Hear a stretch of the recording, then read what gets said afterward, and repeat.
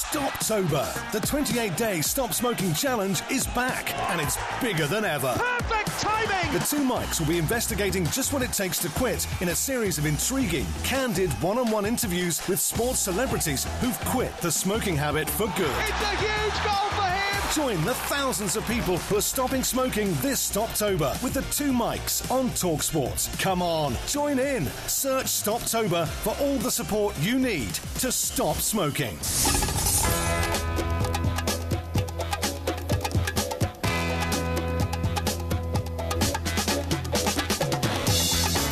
Good evening, I'm Mike Graham, he's Mike Parry. You're listening to the two mics right here on TalkSport. The international break is almost over, and if it wasn't for the excitement of Wales against the Republic of Ireland tomorrow night in Cardiff, we'd all be wishing for an end to it right now. On this show, we're going to lament another poor campaign from Gordon Strachan in Scotland. We're going to ban any mention of Gareth Southgate and how boring England are. But we're also going to talk to John Hollins and Rob Earnshaw as well, two legends of the game. 08717 223344. Coming up later in the show, it's the Porky Sermon for those of you looking for spiritual guidance or even some inspiration from the Almighty, particularly if you're Scottish. Plus, it's another round of heroes and villains as well. You're listening to the two mics with me, Mike Graham, and Mike Parry on TalkSport.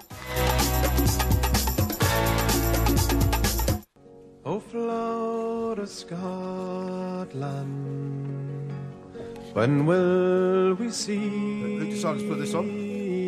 Well, I think this is a corporate decision to do with Scotland. But, I mean, we don't normally play songs about failure. We normally play songs about success. I'm not playing it at all. Why? No. Are you seeking to make fun of me? No, I'm not making... you know I was supporting Scotland. No, well, you claim to be Scottish all the time. Well, I don't claim to be Scottish. My parents are from Scotland. Therefore, I'm Scottish. OK, so... Right? It's not a claim. So how are you feeling about the disastrous failure of your country tonight? Like most Scotland fans, I'm disappointed. However, because Scotland are experts at doing what they always do, which is to take you, first of all, down into the bottom of the depths. So you're going to let me finish the answer. Down into the bottom of the depths of despair. Yes. Then they bring you back up to the top again, right? Yeah. Only to make you believe that actually this could be the one time it's going to happen. And then they let you fall back down again into the depths of despair. I was listening to Chris Sutton a bit earlier on. Oh, yeah. And he said that Gordon Strachan, since the moment we saw him at Hampden Park, do you remember? And had a word with him. Yes. Remember? Well, I do remember. And he said that, I could well be out of a job next time I see you boys, and all that kind of stuff.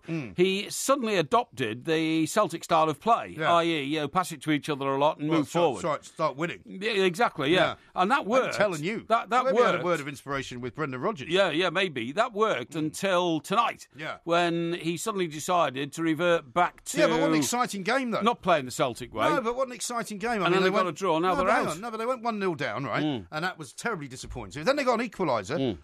Sorry, they went 1-0 up. Exactly, I was about to say, you sure you're watching the same game as me? Slovenia equalised, right? And you think, oh, God, there's still plenty of time. And then they go 2-1 down, and you think, that's it. I mean, this is the life of a Scottish football supporter, right? Yeah. Loads of people went out there. How do you know? You've never been a Scottish football supporter. I've been a Scotland football supporter since I was a kid. So you're declaring now, actually, tonight, officially, you are Scottish. I've always said that. No, yes, I have. No, I've always said that. I've never heard that before. I've known you 35 years. Of course, I've always said that. About bandwagon did you know my father? Yes, of course I did. Did you see my mother in New York City? I did. Does she speak with a very strong Scottish accent? She does, yes. Does my father speak with a Scottish accent? Yes, he does. Was he born on the south side of Glasgow in a place called Cathcart? Yes, but you were. Was she born... It doesn't matter where you're born. It does. Cliff Richard was born in India. Does that make him an Indian? No, not necessarily. Not necessarily, not at all. You've never claimed Scottish heritage before. But anyway, I've always told you that my parents were Scottish. I've always told you that. Scotland are now out. So I've always had a soft spot for Scotland whenever they play in anything, right? Yeah. But being a Scotland supporter, as all Scotland supporters will tell you, is a lot more interesting than being an England supporter, because actually at least the game gave some life to what was going on a late Sunday afternoon, because they then got the second goal equalised with 3 minutes to go. Yes. And I distinctly remember putting out a tweet saying this could be epic for Scotland, because if they could have got that third goal, it would have been tremendous. Well, of course it would have been, but they didn't, I'm afraid. But they didn't, because that's what they do. And it's now 20 years since your team were in a finals, OK? It's France 98, that's right, France 98. I remember it well. Yeah, you remember it well. They weren't particularly brilliant in France 98 either. So that's that. England. So that's unfortunate. A couple of people have been trying to goad me on Twitter, saying, "Oh, who are you going to support now, MG?" Yeah. Well, I will support, of course, any team from these isles that goes to the Russian World Cup. I'll be supporting England. I hope they do well, even though I think they're a very boring team. I will definitely support Wales if they get there, and I will definitely support Northern Ireland if they get there. What do you think is going to happen tomorrow night then? Wales and Republic. I think Wales are going to do it. because I think, like you, that Chris Coleman has got something about him. Yeah, I do. I think Wales will do it as well. And they've also got the experience of the big games from the Euros when they did terribly well, much better than anybody expected. Yep. And I also think that because Roy Keane and Martin O'Neill have already been given extensions or renewals to their contracts because they've got them this far. Yes. I don't think the Republic is quite in the position to snatch it. I think Wales have got it for two reasons. Firstly, Chris Coleman, I agree with you, but B, the passion of the Welsh fans in Wales itself. And that's a massive thing. Very, very strong indeed. Games in Cardiff. Sorry? Games in Cardiff. Games in Cardiff, that's absolutely right. But the other thing is, I think it's terribly unfair for the world to say, but Gareth Bale's not playing, so that gives Wales a distinct disadvantage. Well, it's true, it doesn't. No, well, it does. Gareth Bale's one of the world's best footballers, and so to that extent it is true. But what is also true is that Wales as a team are a collection of, it's a massive part put together. And one individual part going wonky, if they were a car. Wonky. Going a bit... That's a traditional term, That's a traditional technical term in the sporting world. Yeah. Means that the other 10 parts, plus the spare part, which I'm not saying that whoever takes over from Gareth Bale is a spare part. No, that's true. What I'm saying is everybody else then ups their game by 15% Absolutely to cover right. for the missing Gareth Bale. And also Gareth Bale will be absolutely, willing them on. Of course. He'll be cheering for them. They'll know that. And they'll maybe want to win it for him. Yes. Because, Gareth Bale, I mean, we were talking, the guys on the last show, Andy Brassel and Gabriel Marcotti, were talking about who would you miss most from the World Cup. Yeah. What they didn't say was Gareth Bale in their thing, because people will miss Gareth Bale Of course they will. from the World Cup because he's one of the world's great players. That's right. Tim was on the last show, our pal Tim, Argentinian Tim as we call him, Tim Vicks. Well, he's not Argentinian Tim, actually. Well, no, he's Brazilian Tim. Well, he's not even Brazilian Tim. Well, he's actually English. He doesn't have any Brazilian connections in terms of his heritage. No, I know, but he lives in Brazil, you see, and that's in South America, so where that makes him Argentina Brazilian. is also located as a Really? landmass, so just try and follow the plot, will you? Well, I'm trying to follow the plot, but I realise that you lost the plot many, many hours ago when you pictured yourself outside some swamp wearing the most bizarre beanie hat anybody had ever seen. They thought Benny from Crossroads had been reincarnated around some kind of strange waterway in the southeast of England. Listen, what happens is I get thousands, literally, of requests for pictures of me feeding my ducks. And I don't like to respond to them because I feel that I do this as my unpaid charity work for my ducks, for my conservancy. You're killing them all off, for the Wildfowl Conservancy, right? You also put out 2 identical pictures. No, I didn't. And you did. No. You did. You put out 2 identical pictures claiming, here's my... People thought you'd actually literally finally this time gone off the edge, off the rails, mad as a snake. You sent out pictures saying, this is my chief duck, ... Donald. That's right. And this is my second in command duck. Yeah, Horatio. The same picture of the same duck. No, it wasn't. Horatio. No, it wasn't. It was the same duck. It wasn't. Identical. I can promise you it wasn't, because you've got to remember that most ducks look exactly the same. Can you tell them apart? I can tell them apart. The pictures were identical. I can tell them apart because of their mannerisms, their body language. Oh, yeah? Just like a farmer can tell his sheep apart, even though all sheep look the same. They don't, actually. All ducks look the same. All sheep do not look the same. They do. And neither do all ducks. You're wrong about both of those things. And I was able to distinguish. But anyway, that's another issue. Anyway, people were seriously concerned. I was getting, as you would put it, thousands of people coming to me saying, can you check on Porky, please? Is he all right? No, is he all right? Well, this is an early morning recuperation process. Were you still bladderated from the night before? No, I didn't have anything to drink yesterday. What? I didn't have anything to drink yesterday. Why not? Well, I just didn't want to. I didn't fancy So what, it. when you left the show yesterday... Yes. And you told me that you were going to the pub... Yes. That was incorrect. No, I did actually go to the pub, but I mean, the definition of had nothing to drink means a couple of pints, literally. Oh, so you did actually have 2 pints? Yes, but that was all. Of what? Vodka? No, of English bitter, but that is... Because you I love the fact that you think not having a drink only involves having 2 pints. Well, I mean, you don't reach bladderation on 2 pints. You're obviously, you can walk straight, you can see straight. Well, it's unlike you on a Saturday afternoon then. What time did you get home? About, what time did we finish the show? We finished the show at 2. Oh, I got home by 4. Really? Yeah, so that's pretty good. Okay. Did you go out for dinner then? No, I didn't go out for dinner. No, Did you cook? What did I cook last night? I had Chinese takeaway. Oh, did you? Yes, I did. Did you get it at 4 or did you call it in? I got home. Yeah. Then I rang up and ordered it. Right. And then I walked out and collected it and walked back. Did you? Yes, I did. Yes. Oh, very good. Yeah, pretty good. What did you have? I had. This is where the tissue of lies No. fall apart. Beef and mushroom. Beef with mushroom? Yes. And an oyster sauce? In oyster sauce. Very nice. Fried rice? I like boiled rice. Boiled rice, yeah. And I had a spring roll starter. Did you? Very excellent. So it was all very good. Very nice. Anyway, listen, enough of that. Yeah. We've got to get into the big football issues. You And have. one of them I'm going to talk to you about during the course of the show is Graham Souness, who was one of the greatest footballers that I've watched in my lifetime, has put together, his all-time Liverpool team from the era in which he played and since then till now. Yes. And is finding it difficult to get Steven Gerrard in that team. Well, interestingly enough, the team that he was putting out was from 77 to 84. That's right. But he said he couldn't find a place for Steven Gerrard in that team. Yes. Because he couldn't think of who he would throw out. Well, which is a pretty extraordinary thing to say. Yes, but he played in a team that won 3 European Cups. True. But the midfield players were not necessarily, will be recognised as all-time great players. Terry McDermott, Ronnie Whelan, the Irish player, and Case. And Jimmy Case. Yeah. And although Jimmy Case was an England international, and I thought was a great player, He's not very someone solid. that you talk about in sort of fulsome terms, is he? Not really, but he must have been a vital component of that team, which led them. Do you know the interesting thing he says is he said that one of the reasons that he wouldn't have put Steven Gerrard in is he said successive managers. Isn't this an interesting thing to say? Both international and club managers never trusted Steven to spot danger. Yeah. He said, Steven Gerrard has been the best Liverpool player since my era, since that team that won 3 European Cups. Yeah. But does he replace Terry McDermott in central midfield? Neither Gerard Houllier nor Rafa Benitez completely trusted Steven as a central midfielder because he did not naturally sense danger when Liverpool did not have the ball and therefore wasn't filling spaces to stop it developing. Yeah.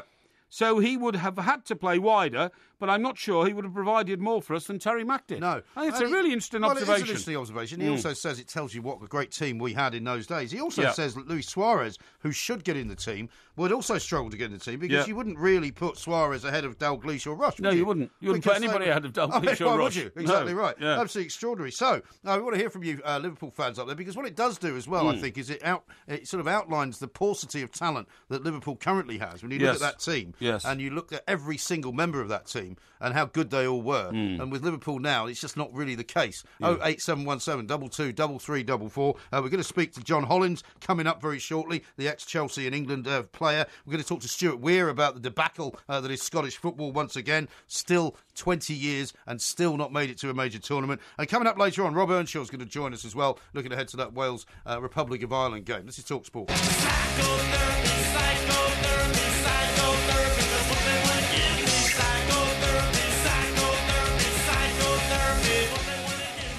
Talk Sport, we are the two mics because it's Sunday, of course. Coming up later on, there's going to be a Porky Sermon. If you're Scottish and drowning your sorrows, you might want to listen out for a bit of spiritual guidance, a bit of salvation. Definitely. In the form of Porky's advice to you from the good book. Also, we're going to be doing heroes and villains as well, and quite a few of those may figure if you're a Scotland supporter as well. Now, a couple of announcements here. One from William. He says, "Evening, fellas. Can I get a shout out for my brother Adrian Williams as it's his birthday tomorrow?" Right. Thank you. Doesn't say how old he is. Okay, well, Adrian, have a great birthday. Not sure how old you are, but it doesn't matter. Birthdays are there to be celebrated, so make sure you do. And Kieran says, "Can I please have a birthday shout out? I'm 37 today and love the show to bits." Kieran from Blackpool. Kieran from Blackpool? Yeah. Birthday shout out? Yeah, 37 what age? today. 37, okay, 37's a fine age. That's it. Yeah, it is. Fine age, and I hope you have a great day and a great week. Okay, all right. Thank you very much indeed. Yes. Let's talk to John Hollins, former England Chelsea defender, Absolutely. of course. When England were playing and he was playing for England, they were a bit more of an exciting team and an exciting prospect than they are now. And you'd they have to say. One particular superstar in the side, Sir Robert Charlton, who is 80 on Wednesday He's this 80 on week, Wednesday. What a and who remarkable man. Johnny Hollins would have had the privilege of playing against. Playing against and playing with. And playing with in the England team. John, a very good evening to you. Thank you very much for joining us. No problem at all. Hi, John. Thank you for joining us. Well, no, I don't say unfortunately. I'm certainly old enough to remember watching you at Stamford Bridge. So am I, and at Arsenal. As a kid. And what a marvellous player you were. What a tremendous honour it must have been to play with Sir Bobby Charlton. I know you were in the England squad in '66. I'm not sure if you actually played any games with him. I think I did on one occasion. Right. But what was the major thing was that I was sort of actually playing in the Chelsea match, the last game that Bobby Charlton will play. Oh, really? And at Stamford Bridge. And I've got a photograph of him shaking hands, but we never exchanged shirts. That was the miss. I wish I had. Yeah, sure. Yeah. Was that not something you did much in those days? Precious. Was that not something you did as much in those days then? Oh no, you just at the end of the game you did have the one thing that you did have was that you'd had a beer afterwards in the players' bar. Right. Yeah, sure, absolutely. And now they'd never meet together, whatever the teams would be. But we did all the Paddy Crowand, Nobby Stiles. Who I was in the under-23s with Nobby. Right. And a good lad, lovely lad, really down to earth. And I think what I say to you about Bobby Charlton really is the thing that he went through at such an early age in the air crash. Yes. How he came through all that and did all that and became the footballer that he was. Yeah. And I just think he set a great example of get your head down, get in there and play. And he was playing for a great team at that stage. Right. He certainly was. Now, John, one of the reasons that your international caps may have been limited was because there were so many great players around in those days. You know, you're competing with people like Alan Mullery, never mind the team that won Alan Ball was there as well. Yeah, Alan Ball, exactly. Now, you look at that, and Bobby Charlton, was a regular in the England team, but wouldn't it be nice to have a Bobby Charlton and an Alan Ball and a Johnny Hollins and an Alan Mullery around on the international scene today? Because, OK, we've qualified for another World Cup, but rather uninspiring this campaign has been. Do you not think? I think it is. I think the strangest thing is we are all saying that these players are stars, and really these are the English players, stars, and yet they all do their little bit, but don't do enough. If you know what I mean, Kane will do for me as a centre forward. Yes. He does what he does, and he scores goals, and he does everything correctly. But there's a lot of players that just sort of say, well, I've done this, that's all I need to do. Yeah. I don't just be in the, passing teams on. Take a chance.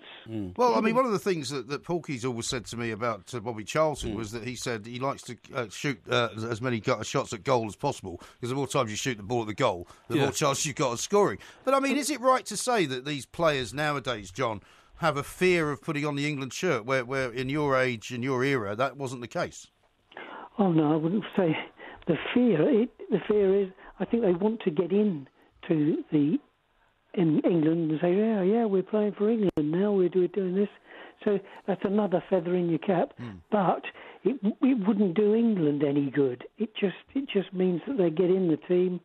I had one cap, but unfortunately, in the game at Wembley, I got a very bad knock on the thigh. And for the strange reason, it was lasted about 8 weeks, because it didn't have all this modern stuff now. Just a bag of ice on the side. But it did really sort of mess up, because we then toured on. We went to Poland and Germany and somewhere else. And missed my chance. Yes, I mean, that is the cruel reality of sport, isn't it? Of the moment, if you get the break and if you do it, fine. However, you could be a Luke Shaw who gets a terrible break in a game, and playing for Manchester United, and all of a sudden 3 or 4 years of your career has gone. So you've got to take the opportunity while it's there. You mentioned Harry Kane. He's certainly taking the opportunity. If only we had a few more like him, John. Yeah, but he does shoot. He does. Sometimes he will find another guy. He will say, well, he's in a better position, take that. But there's a couple of occasions tonight, I watched the game on left foot and right foot, and you can think, yeah, that's what he's trying to do. If you get a ball that goes into the box, it could, bend off somebody's knee or send him the wrong way. Yep. It's still a goal. And Harry Kane is that kind of player. But he does get in some great positions, and people do find him, and some of the guys that do that. Absolutely. Now, John, getting back to Sir Bobby Charlton, he's 80 on Wednesday, obviously a legend in his own lifetime. You played against him and were in squads with him. How big a thing was it to be called into the England squad in those days? Because, Gareth Southgate's already used nearly 30 players and you didn't use that number of players in those days. Squads weren't so big. I mean, it must have been a huge honour when you heard you'd been called up. Oh, yeah. I got into the 40 of the World Cup in '66, knocked down to around about 30-ish. Yeah. And then, but it was just, you wanted, you were part of a team and were made to feel like a team. And I've got to say, Sir Ralph Ramsey had the right idea, and what he would say to us was, now, what do we want to do? Do we want to go to the Dogs? Do we want to go to the theatre? Or do you want to go for a film? Yeah. And they said, oh, well, I'll go to the Dogs. They go to Santa. No, we go together. Okay. We go everywhere together. Yeah. And, I guess you might say as well, obviously, club football has changed quite dramatically from when you played it in terms of the amount of Maseratis you can now afford to drive around in, etc. But we're seeing a story on the back page of one of the papers tonight, John, suggesting that Antonio Conte might be leaving Chelsea at the end of this year. He's not. He doesn't seem to be a particularly happy bunny there, does he? What do you think? Well, I just think he's been fighting the system of how Chelsea have, develop their team and develop their club. I think what he also wants, he wants a lot of players that are not going to get into the team and not get into the Chelsea way of playing. And I think he's moved a considerable amount of young players out of the squads. And now it looks as though he's got his own way with the people that he has bought. He'd like to have bought more, obviously. But I think he's still that passionate guy standing on. Well, he's not standing; he's always moving around. Yeah. But I think what's happened is he's got his way. Managers, I think, want to say, look, I want him, and him. You go and get him. Yeah. Whatever you do, the cost is down to if we can afford it and can't afford it. Yeah. And I think he's won that battle because he had the Costa problem, and now that will be resolved soon. Yeah.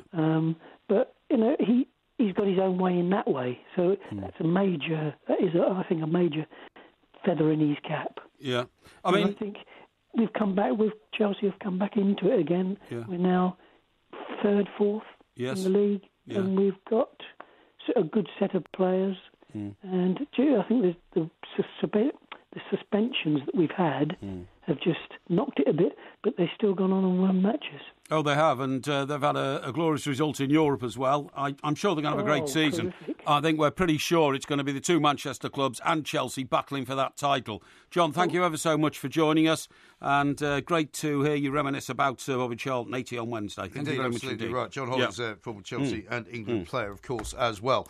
Talking about Conte and talking about sort of futures and headlines and things, we'll be looking at the back pages of tomorrow's papers coming up a little bit later on. But certainly I'll be asking you as well, while we were talking about Liverpool there, the other team in Liverpool, Everton, there's been a few stories this weekend knocking about saying Koeman's got until the end of October. Well, the back of the Sunday People today, what do you call it, a red top Sunday, says Koeman's got 3 games. Well, they're all a bit pie in the sky. Well, when they start with those stories, it usually turns out to be true. Well, the guy who wrote it is a guy called Neil Moxley, who's a very highly respected sports journalist. And I'm not, friend of yours. Not particularly, but I'm not casting aspersions on what he's done. He's obviously done it with information that he has. I would like to think that is the sharpest end of what possibly could happen at Goodison Park. Okay? Indeed. Yeah. Cavernite says this, correct Ray Mike Parry, #Crossroads. We've had the second serving of porridge. The Porkmeister is a living embodiment of the 80s, would make a fabulous Benny. From that picture that you put out this morning. Listen, it was about, cold. It was cold down at the ponds. It was cold, it's freezing. Rubbish. I was down there very early. It was cold. You've got to remember. What time were you there? It's got its old, it's got its micro sort of atmospherics, that pond. What time were you there? 7. Well, why did you wait until 1:27 to post the picture? I didn't. You did? No, I didn't. I posted some of them at about... First time I posted some of them was about 8:30 when I got home. So it's 13:27. Well, I can't explain that. I posted them about 8:30. I don't know. That's been reposted by somebody. Don't worry about that. I'm not worried about it. No, I know that's what I'm your doing. original I know what post. I'm doing. You know what you're doing. Yeah. I know what I'm doing. By the way, we know where we're going. Do you know that only one Who are you? 1 in 70 homes being built in this country now is a bungalow? Is that right? Whereas I hate bungalows. I hate bungalows. Yeah. I do. I loathe bungalows. Have you ever lived in one? No, I wouldn't live in one. But up to about 20 years ago, 1 in 7 homes was a bungalow. Is that right? Can you imagine that? But now nobody wants to live in one. There's some parts of the country where there's nothing but bungalows. That's right, yeah. Funny enough, the South Coast is one of those places. Some parts of the South Coast, popular. definitely. Places like Eastbourne. Yeah, that's that right. kind of thing. Anyway, we'll talk more about bungalows. We We'll will. talk more about Liverpool. We'll talk more about Everton. Definitely. We'll talk more about Wales. Yeah. This is Talk Sport.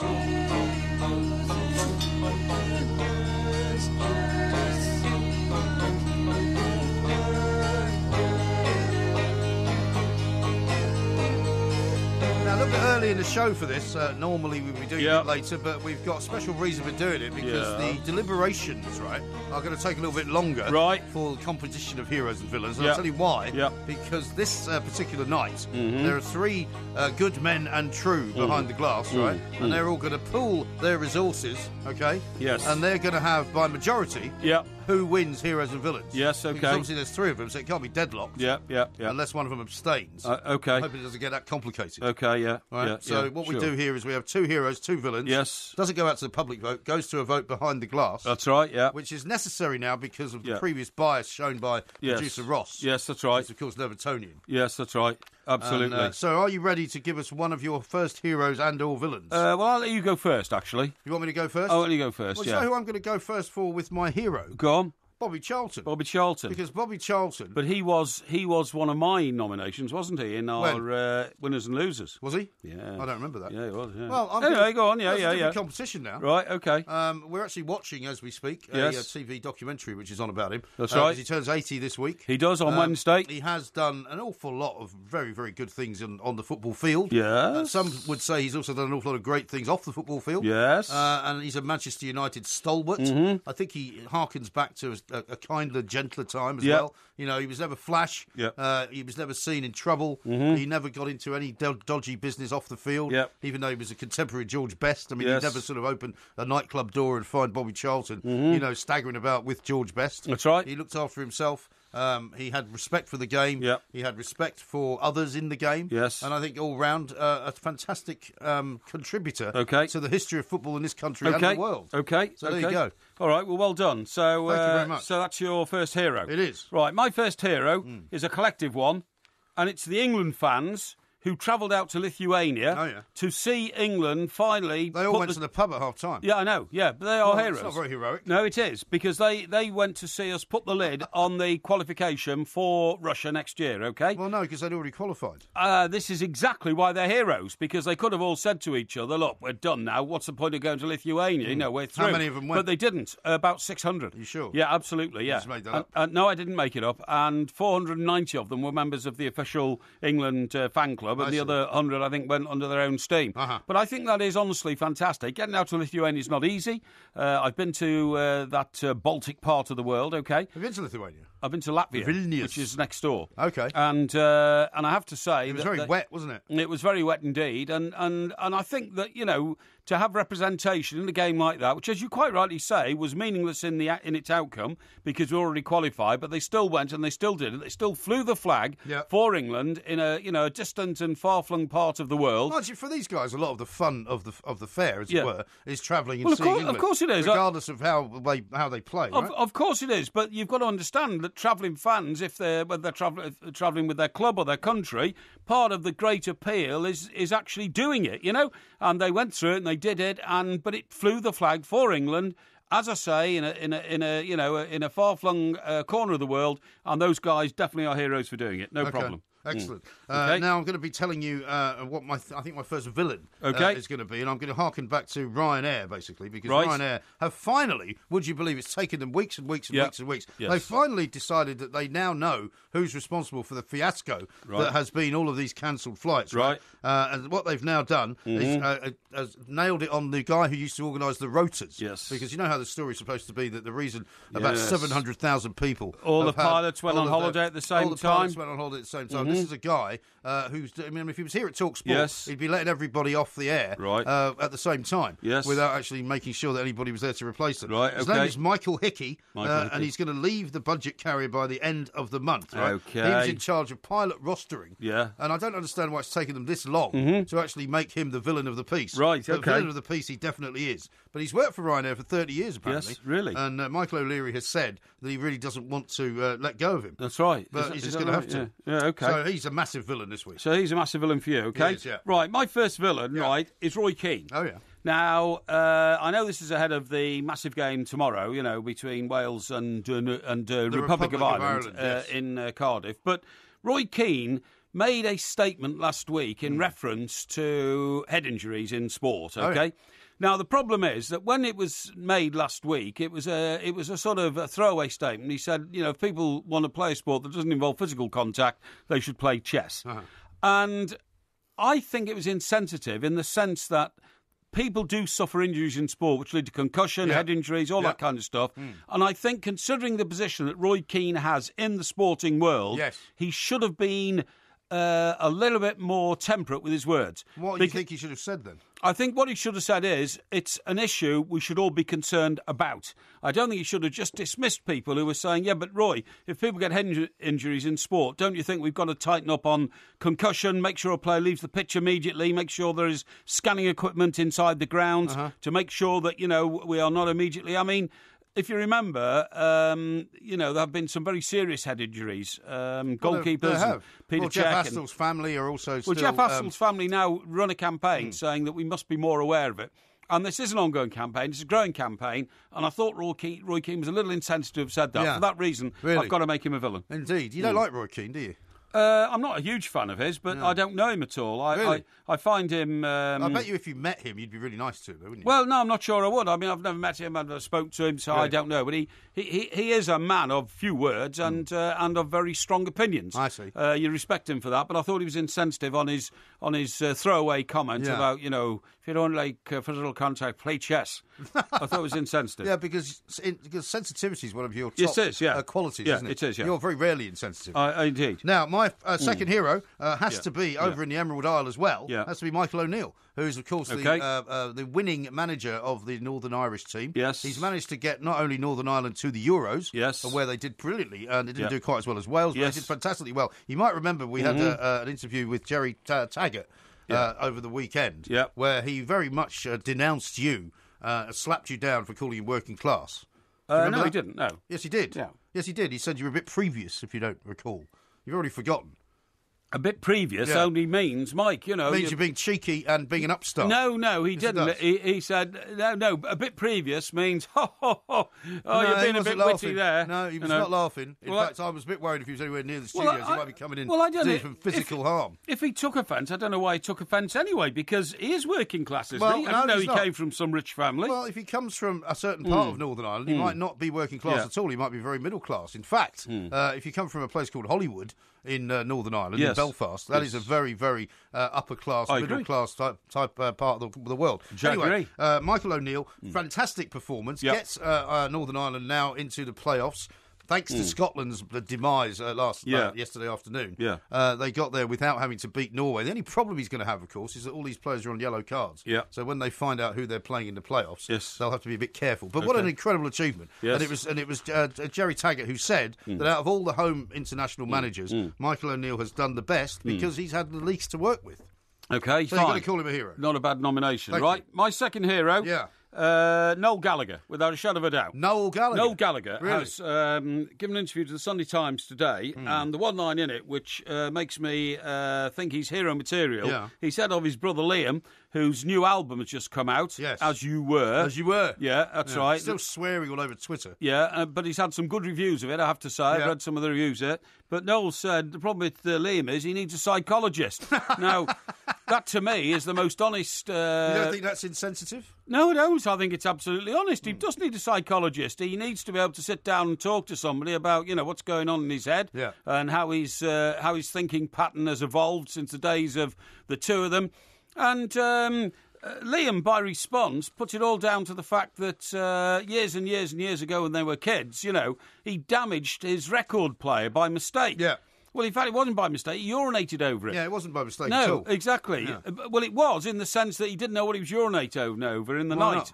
Because he couldn't find the light to get to the loo and all that did he kind of lift stuff. the lid up and think it was a toilet? I'm not sure, but I mean, it said that he didn't It's a deliberately very unsavoury story. Very unsavoury Family show. story. Very unsavoury story Shocking. indeed. And I Absolutely shocking. wish we hadn't got on to that. But it was you who revealed that it was. Well, no, you were the one that said it was. He peed on. I didn't. I said he damaged player. his record player, and then you Well, said then it wasn't an explained accident. You explained it. No. But anyway, you said he urinated on it. Have Anyway. you forgotten what you said 2 minutes ago? Anyway, the point is, Liam has Dear said God. for the first time on the record, Noel has said Liam needs a psychologist. And you think that makes him a hero? Well, it does, because if you remember, Liam sent me a very, very rude series of tweets. The only one that we can really quote from Yes. is where he said you're just a crap Kenny Rogers. Yes, that's right, yeah. And much, much worse things than that. So, to me, Liam... the one with the C word is the we villain. definitely aren't going to repeat. Yeah, Liam is the villain, and Noel is definitely the hero. Okay. All right, my final villain, and it has to be because this is obviously up to the minute and not in any way cold from reading the Sunday papers. Yes. It has to be Gordon Strachan. Gordon Strachan, who was, of course,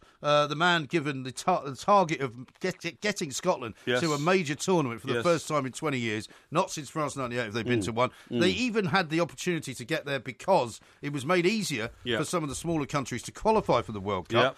But still, they haven't managed to do it. Right. He had a terrible campaign to begin with. It started to get a bit better towards the end. And as I said earlier, the cup of victory was dashed from the lips of the fans. Yes. Many of those of whom, by the way, had also gone out to Ljubljana in Slovenia to watch the game. And the Tartan army, considering the results that they've had to endure, have been far more heroic throughout all of this, right? Yeah. So Gordon Strachan's let a lot of people down. He says it's not the right time to discuss whether or not he's going to leave because you have to feel sorry for the players.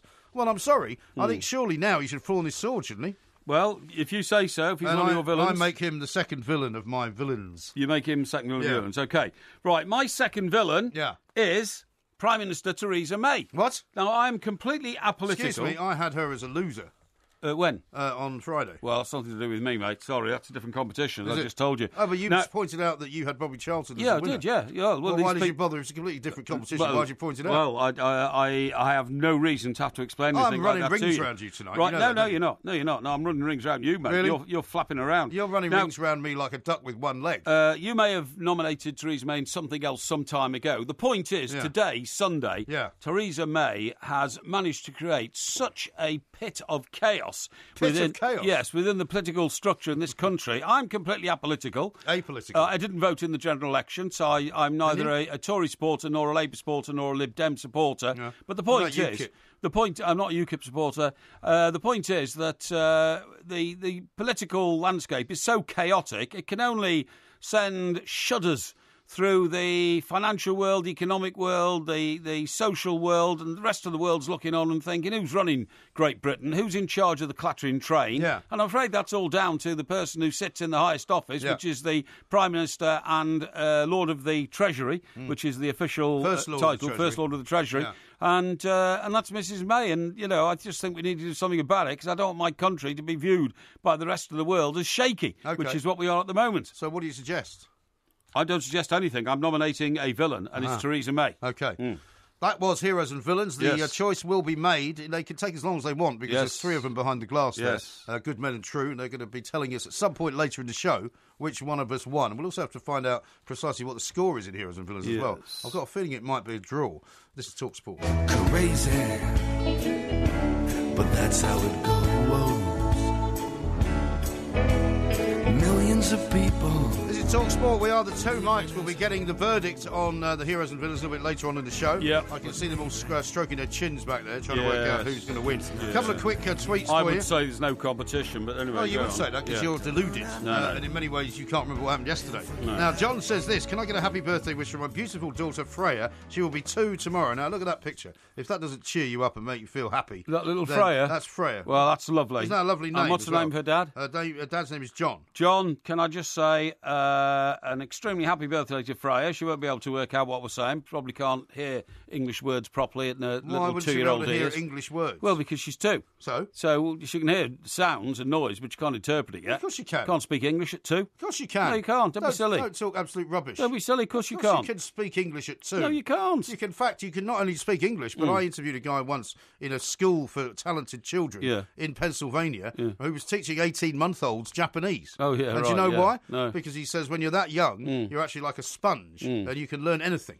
Okay. So what you know about raising children, All you've right. got the back of a postage stamp. Well, if Freya's listening, and she's only 2, and she might be listening now, or she might be asleep and listening to the podcast tomorrow, can I just say a very happy birthday, Freya. You are a lovely little girl, and you will have a great life. And one from Andy who says, can I get a shout-out for Zach Ryan and Horton Green under-9s, undefeated so far, and much more entertaining than watching England? Oh, well, look, all successful clubs are good clubs, so well done, and I wish your team success in the future. Thank you very much indeed. Now, keep sending your tweets at the 2 Mikes, at Mike Perrier, at TalkSport, of course, as well, and at IROMG. Right now, we're going to talk to Stuart Weir, who by now, I would imagine, is well down about his 3rd bottle of Glenfiddich.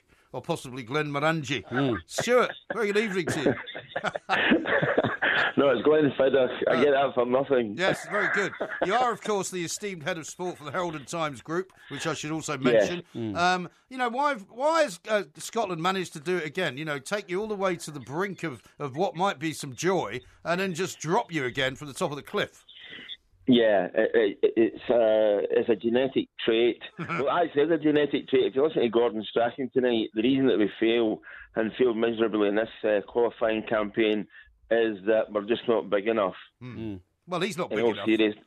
Well, he's not big enough. I mean, as a figure, I don't mean physically. I mean, just he hasn't got the the stature of a guy that can take Scotland into their first tournament for 20 years. And I thought he would have been that guy. Well, I honestly started to believe this week, and I think that's why it's even more painful tonight that we've actually managed to mess it up again. Right. After the result against Slovakia, I must admit the confidence levels were pretty high, and they were pretty high as well when we took the lead when Lee Griffiths scored this afternoon. But our defensive frailty shone through. We lost a couple of goals. One reminiscent of the late equaliser that Harry Kane scored against the Scots at Hampden. We allowed a ball to drift too far into the 6-yard box, and Roman Bezic put his head on it and scored a simple goal, and then had a tap-in to make it 2-1. And after that, we were chasing the game. Darren Fletcher, who's scored earlier, put one over the bar. He set up a great through ball for Robert Snodgrass to equalise, but it was too little too late. And so whilst everyone else will be enjoying themselves next summer, probably in Russia, we'll be painting the garden fence again or cutting the grass. I'm afraid you will, Stu. Now, how come you only woke up halfway through the campaign? We saw Gordon Strachan at Hampden Park during the semi-final of the Scottish Cup last season, right? And he said to us, it's all over. But then it must have been the inspiration he drew from myself, my presence there, or something like that, suddenly revived the campaign and almost did it. So, it's a bit of a shame, wasn't it? A really duff start, a very, very good revival, and then, bang, failed to get over the line. Do you know why this sudden revival? Because he started picking players who were actually playing well for their clubs. He was sort of transfixed in playing the likes of Fletcher and Martin up front. He just wasn't scoring goals. He brings in Lee Griffiths, who scored 40 goals over the course of a season for Celtic, and he started scoring goals for Scotland as well. And lo and behold, we start winning our matches. And, we've gone to the brink basically by completely transforming the team. Kieran Tierney, who was outstanding for Celtic, and you guys would have seen him, at various games in Glasgow. He was moved from left back to right back to accommodate Andy Robertson of Liverpool, and that worked as well. But we just blew it by giving away simple points at home. We dropped 2 against England, and we dropped 2 in our very first match against Lithuania, and after that we were always playing catch-up. Yeah, catch-up's a difficult place to be. And what's the press going to be saying in the morning, Stuart? Because obviously you're well in touch with what your own paper's going to be doing. But you would hope so. Well, some people, some people who are the head of sport are too important to work on a Sunday. Well, that's not Stu. He might have, he might have sort of, shall we say? Stu's a man who rolls up his sleeves. Yeah, I know. So that his cufflinks don't get lost in the wine. I used to work for me actually, but I never saw him. Yeah. Never saw him. No, well, he was out. No, that's because you didn't want to see me. No, to be fair, I wasn't in the office much myself. But anyway, listen. So what's going to be the verdicts on the back pages in Scotland? Well, back pages and front pages. I think most people will pick up on Gordon Strachan saying that, physically Scotland aren't big enough. He said genetically we are behind. In the last campaign, we were the second smallest team apart from Spain. When we had to pick a team to combat the height and strength at set play, genetically we have to work at different things. Maybe we can get big women and big men and put them together and see what we can do. Now, he contradicted himself almost immediately by saying genetically we are behind, by pointing out that we are second smallest apart from Spain. Spain are the most gifted team in Europe when it comes to talent. So it's nothing to do with stature and nothing to do with height. It's actually how the team is set out, it's how they're coached, and actually given simple tasks and, how to go about actually formulating a team and a plan to actually beat teams, and Scotland are not very good at that.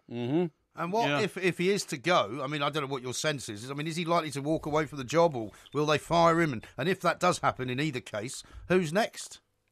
Yeah, exactly. And I think that's one of the problems, because there are a lot of guys out there with big reputations who simply wouldn't touch this job. And one respect, you have to say, well done, Gordon Strachan, for actually taking on the job in the first place. Unfortunately, to my mind, 2 strikes and you're out. We failed to qualify for the Euros. We failed to qualify for the World Cup. I see Davy Moyes galloping over the horizon here, Stu. Oh, great. We could do worse. We could do worse than David Moyes. It may not be very attractive to watch, but I'll tell you one thing. We would certainly, even that pragmatic approach, would actually start to win us a few matches. Yeah, well, I think Davy Moyes would be ideal. Because, I mean, he's a tremendous record. He's got nothing else to do. No, it's a tremendous record. Tremendous record at Everton, believe me. What, by playing, tremendous record of doing what? Nothing. Playing pragmatic football. Yeah, they didn't win anything, did Got they? Everton into the Champions League. That's as good as a trophy. When was that then? That was in 2005. Wasn't that the qualification for the Champions League? No, not at all. It got us into the Champions League, mate. Contenders we were. No, I don't think so. Yeah. I think you're making that bit up. He did. He got him in because that was the same year as Liverpool won the Champions League. Exactly. And you had 5 English teams in the absolutely. Absolutely right. Okay, well, listen, Stuart, I'm going to let you go now because well you start done, to talk absolute Stu. rubbish. You start to agree with Porky. You better get stuck into the Glenfiddich for the rest of the night, along with some of your compadres. Check those back pages, Stu, so you know what's on your back page tomorrow. Exactly right. This is Talk Sport.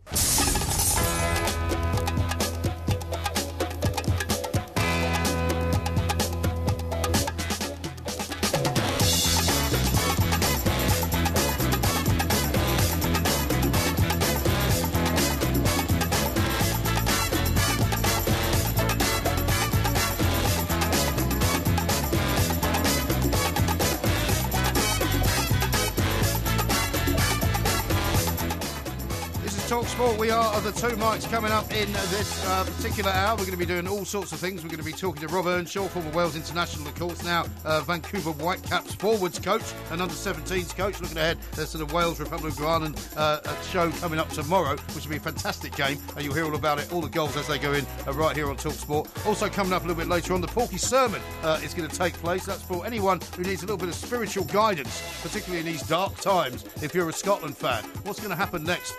Who's going to come up? Should it be David Moyes? 08717 22 3344. You're listening to the 2 mics with me, Mike Graham, and Mike Parry on Talk Sport.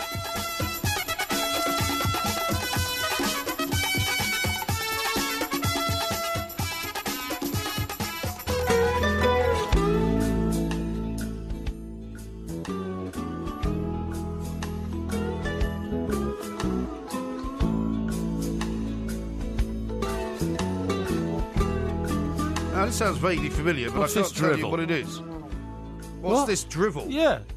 It sounds like a film theme, doesn't it? No, it sounds like nothing. Sounds like nothing. Sounds like nothing to me. Sounds like I wanted nothing some to you. Australian music, right? Right. And Australian Aboriginal music is all about the... What, you mean the didgeridoo? The didgeridoo. Yeah. Isn't this Crocodile Dundee music? Well, if it is Crocodile Dundee, it doesn't sound like proper Australian music to me. I wanted the old, it's probably the theme from the actual film. Well, it may be the film, it may be the theme from the actual film, but I wanted some instantly recognisable bush music from Australia. Bush music? Yeah, you go if you get lost in a bit like when the Australian bush, they say you've gone bush and you never seen again. No, when you screwed up the Russian music yesterday, you're clearly not giving out the correct instructions. People are not understanding what you're talking about. You can't just wave your arms about and go, some Australian music. I wanted some Australian Aboriginal music. The reason I wanted it is because Paul Hogan, the star of Crocodile Dundee, one of the most iconic films of the last 30 years, I would say. What? 30 or 35 years. You think it's one of the most iconic films of the last 30 years? I certainly do. Rubbish. Crocodile Dundee. What rubbish are you talking about? He is, believe it or not, 78 today. Yeah, well, I do believe that. And still married to his lovely wife, Linda Kowalski, who was the co-star in the film Crocodile Dundee, which swept round the world. Well, yeah, I know, but you wouldn't call it one of the most iconic films of all time. It was. It was about a backwoodsman from Australia, from a tiny but it's quite corny, town. wasn't it? No, he was fantastic. Who was suddenly whipped out of his... Your taste in films is unbelievably bad. No, whipped out of his, I would say, pit-ridden sort of existence in, somewhere back and beyond in Australia, and taken to Manhattan and had to cope with life in Manhattan and everything that came with it. Yeah, well, I mean, everybody knows what the movie's about. After Linda Kowalski, who was it's not that good. A great sort of have travelling you watched it journey. recently? Yeah, I have, yeah. And you still think it's great? I think it's great. You think it's better than Top Gun? I think it's as good as Top Gun. They come in the same era. I would say that's true. Both iconic films. I would say you've got that right. It's about as good as Top Gun. Yeah. They're both rubbish. No, Donovan says this. Everton never made the Champions League. They got knocked out in the qualifying third round against Villarreal, which is what I told you. I was there, and it was down to that dough ball-headed, imbecilic referee. I know who you mean. Who had just You've retired. always hated him, haven't you? Yeah, always Collina. hated him. Yeah. Collina. Pierluigi Collina. Yeah. But the bottom line is, right, he ruled out a Duncan Ferguson goal and pitched us out of the Champions League. But why did you argue with me when I said they didn't make it into the Champions League? It was the qualifying round and they didn't make it out of it. When you finish fourth, you are Champions League bound, right? No, and that's exactly where we went. Only if you win the qualifying round. Anyway, we were talking about Paul Hogan. He's 78 today, which I think is amazing, right? He started off as a painter on the Sydney Harbour Bridge. Sydney Harbour Bridge, yeah, that's right. You realise and that? That's another. Yes, I did know that. It's like everybody did stories about this guy because he had also, of course, by that stage become a massive comedian and a massive personality in Australia. That's right. He used to do the shrimp on the Barbie adverts for the Australian Tourist Board. That's right. But he then fell foul of Australia, didn't he? Because he was accused of not paying his taxes. He was accused of deserting the country and going to live in California. That's right. All and sorts all that kind of thing. So it turned a bit sour for him in the end. It did, yeah, but then it sometimes does. However, he made Crocodile Dundee 2, which was shocking. Was even worse. Well, it wasn't even worse. The first one was great. Well, the first one was all right. It was so, it was so, like, fresh. It was so new and all that kind of stuff. But then to try and replicate it the second time round was silly. Yes. Because I saw that again quite recently, actually. What he did the second one, did you? Yeah, it was based in Los Angeles, and he went and recruited all these, like, hipsters who were driving around in cars. He recruited them as his private army, you know what I mean? I'm not even sure I saw the second one. Yeah, it was poor. It was poor. But anyway, he was a great guy. I thought he was such an affable sort of a bloke. And the other guy whose birthday is today is Bruno Mars, who's 32. Well, couldn't we have played some of his music? It's a lot better. Well, we could have done, but the point is, I didn't think he was as iconic. And also, he's worth 90 million quid at 32. Yeah, well, that's I mean, not bad, he's is a it? pop star, so I mean, a lot of people are worth a lot more than that. A lot younger, to be honest. Yeah. But he did play the Super Bowl, of course, halftime show a couple of years ago. Yeah. And he's a very successful man. Have you not heard the song Billionaire? You'd like that. Yeah, I've heard that. Yeah, that's good. Now, talking about pop stars, right? Yeah. Now, you remember when we did our show in New York City quite recently? Well, it was only September the 16th, so I remember it quite clearly. We had a VIP package, didn't we, for certain members of the audience? Yes, we did. And they picked up on that very nicely. I had to drink the bottle of 2 Mike's wine, by the way, the other night. Oh, did you? Yeah, I was hoping to keep it for a while. Because the trouble is, they won't ship it, right? They'll only ship it. They wouldn't even ship a case of it to, much as we love the people at the City Winery, they don't ship cases outside of New York State. Right, okay. So they wouldn't even send one to Connecticut, never mind to Britain. Okay, right. What do you mean, okay, right? Well, this is an interesting piece of information. It's very interesting, yeah, because we were talking about VIP packages. So here's what I'm going to suggest to you. Yes. Because you had such a nice time in New York. I think you should go back, buy a case of 2 Mike's wine one weekend, right? When I'm with my family and obviously can't go. Yes. see a couple of people in Manhattan, come back again, bring the case of wine back. Yeah. Could you do that? No. Why not? Because I've got other things to do, I'm afraid. You got nothing to do. No. You're feeding ducks at 8:30 in the morning. Yeah. Well, I'm working here with you, and it's a Sunday, so, I couldn't do that if all right. Well, maybe go on we'll go on a Monday then. No, what I'm going to say to you is that we'll probably have a VIP package for our Christmas show at the Shepherd's Bush. Well, you say that. What is it, the Shepherd's Bush what? Shepherd's Bush Empire. Shepherd's Bush Empire on the 17th of December. December. Okay? Yes, a week before Christmas. Yeah, 9 Sunday weeks. before Christmas. Just 9 weeks away, actually. Is that right? Yeah, so that's good as well. Now, what I was going to say is... I'm not sure we will, You shouldn't say things on the air that haven't been finally nailed down. I said we may have. Yeah. That's all I've said. Well, we may have. You raise people's hopes by saying no, I'm not we may raising have. hopes. I'm just. We also may not have. Now, the reason I mention this is because Ed Sheeran has just introduced the VIP package to his tour of America. Oh, yeah. And this report, which has come to me exclusively from the West Coast, says Ed Sheeran fans are paying £3,400 to shake his hand and snap a backstage photo on his world tour. How much? $3,400. Which I suppose works out about $5,000, doesn't it? I guess, yeah. Right. It's a lot of money, that. Anyway, it says the fee has rocketed him to the top of the paid chart for celebrity VIP packages and is almost double the amount charged by his nearest rival, Britney Spears. Yes. So this is obviously a huge money-making thing. It says other stars including Rihanna, Justin Bieber, Madonna and Beyonce all charge a lot less. Really? Now, it says the VIP package on tour offer... VIP package offer varies from venue to venue. But after one of Sheeran's gigs at LA's Staples Center, we know it well, disgruntled female follower Jessica A posted this report. She said, this is for £3,400. She said, amazingly poor VIP experience, limo ride from hotel was just 10 minutes long, the lavish buffet turned out to be a sandwich and a beer, and no one I saw got more than 20 seconds with Ed.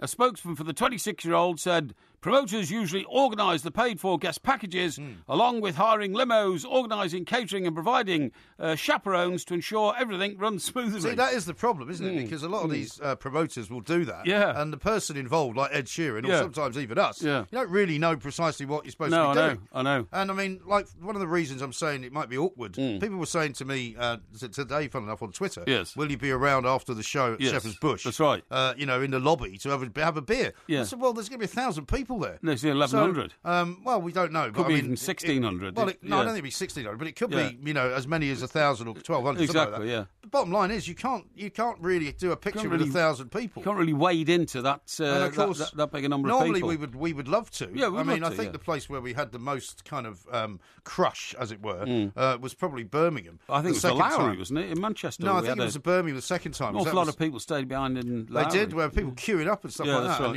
and we love to do it. Yes. But it's quite complicated to It actually is quite organise. complicated. And but the promoters don't always want you to. No, well, that's true. And just to let you know how much these things are charged. Anyway, so what have you decided to charge for shaking your hand? Well, £2,000. I'm just going to tell you what the current going rate is, right? Yeah. Ed Sheeran, 3,400.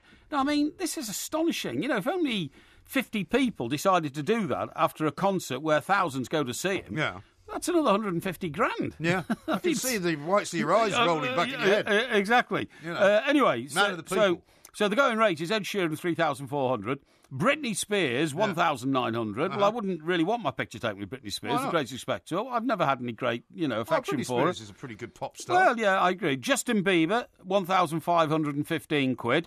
Demi Lovato, who I've never heard of. Right. Have you? Yeah, I've heard of her. Demi Lovato, 1,515. Now, Madonna is only fifth in the rating, and she charges 1,360. There you go. Beyonce, 1,280.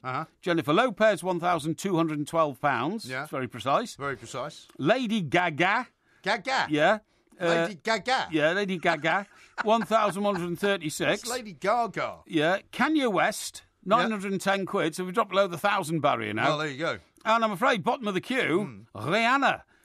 Rihanna. 757. Okay. Yeah. Well, I'm sure there are people cheaper than that. You'd be cheaper than that, wouldn't you? £750. Why don't you set yourself around about £650? Well, maybe on 500 is a round I'd figure, pay you isn't it? £650 if you just shake my hand and then leave. Well, apparently you only get 20 seconds to shake Ed's hand and have your picture taken, which is a bit harsh, isn't it? How about this from Steve? He says Paul Hogan divorced Linda in 2013. Oh, did he? Oh, well, unfortunately, that didn't last then. But it lasted quite a long time before that. Really? Yeah. And R. Stoddard says, an amazing statistic this, he says, Crocodile Dundee was the second biggest hit of 1986. Thank you. Right after Top Gun. Oh, well, there you go. So proving that you are, in fact, locked in 1986. No, it's not. It's the only year that you remember anything from. No, it's proving that my taste in films is exactly spot on as it would be. No. No. It doesn't mean that. What it means is that you're locked in 1986. I'm not locked Did in 1986. Did you fall on your 1986? head or something in 1986? No. And you only remember everything from that year. That'd be ridiculous. I've seen many great films since 1986. Who won the Football League in 1986? Who won Division 1? Let me think. 1986, that would have been... I'll tell you exactly who it was. Everton won it in 85. Yeah. Liverpool won it in 86. There you go. See, I think this is a good one, this for the Porky quiz this week. Yeah. I'm going to give you a quiz on 1986. I guarantee you get everything right. Well, maybe. Because you know everything about 1986. I thought we'd do the quiz this week on Bobby Charlton because he's 80 on Wednesday. Okay, so we can do that. I think we'll do the quiz we'll on... put the 1986 one into abeyance. Put one into abeyance, You can do that any time. Yeah, I do it any time. Now, coming up next, we're going to talk to an old mate of mine, Maurice Chittenden, right? Used to work for the News of the World, used to work for the Sunday Times. He's just written a book, which is all about the end of Fleet Street. Great book. book. We're going to get a few stories from him. Yes. He may even have a couple about you. You never know. Well, you never know. I think I worked with him, actually. Did you? I think I might have been his boss at some stage. At the Sun? No, at the Daily Express. Really? Yeah, I think so. Maybe. I'm sure he worked for the Express, didn't he? We'll find out. Yeah. He's coming up next on TalkSport. Excellent. Stoptober with the two mics on TalkSport. For support and advice on quitting smoking for good, search Stoptober today.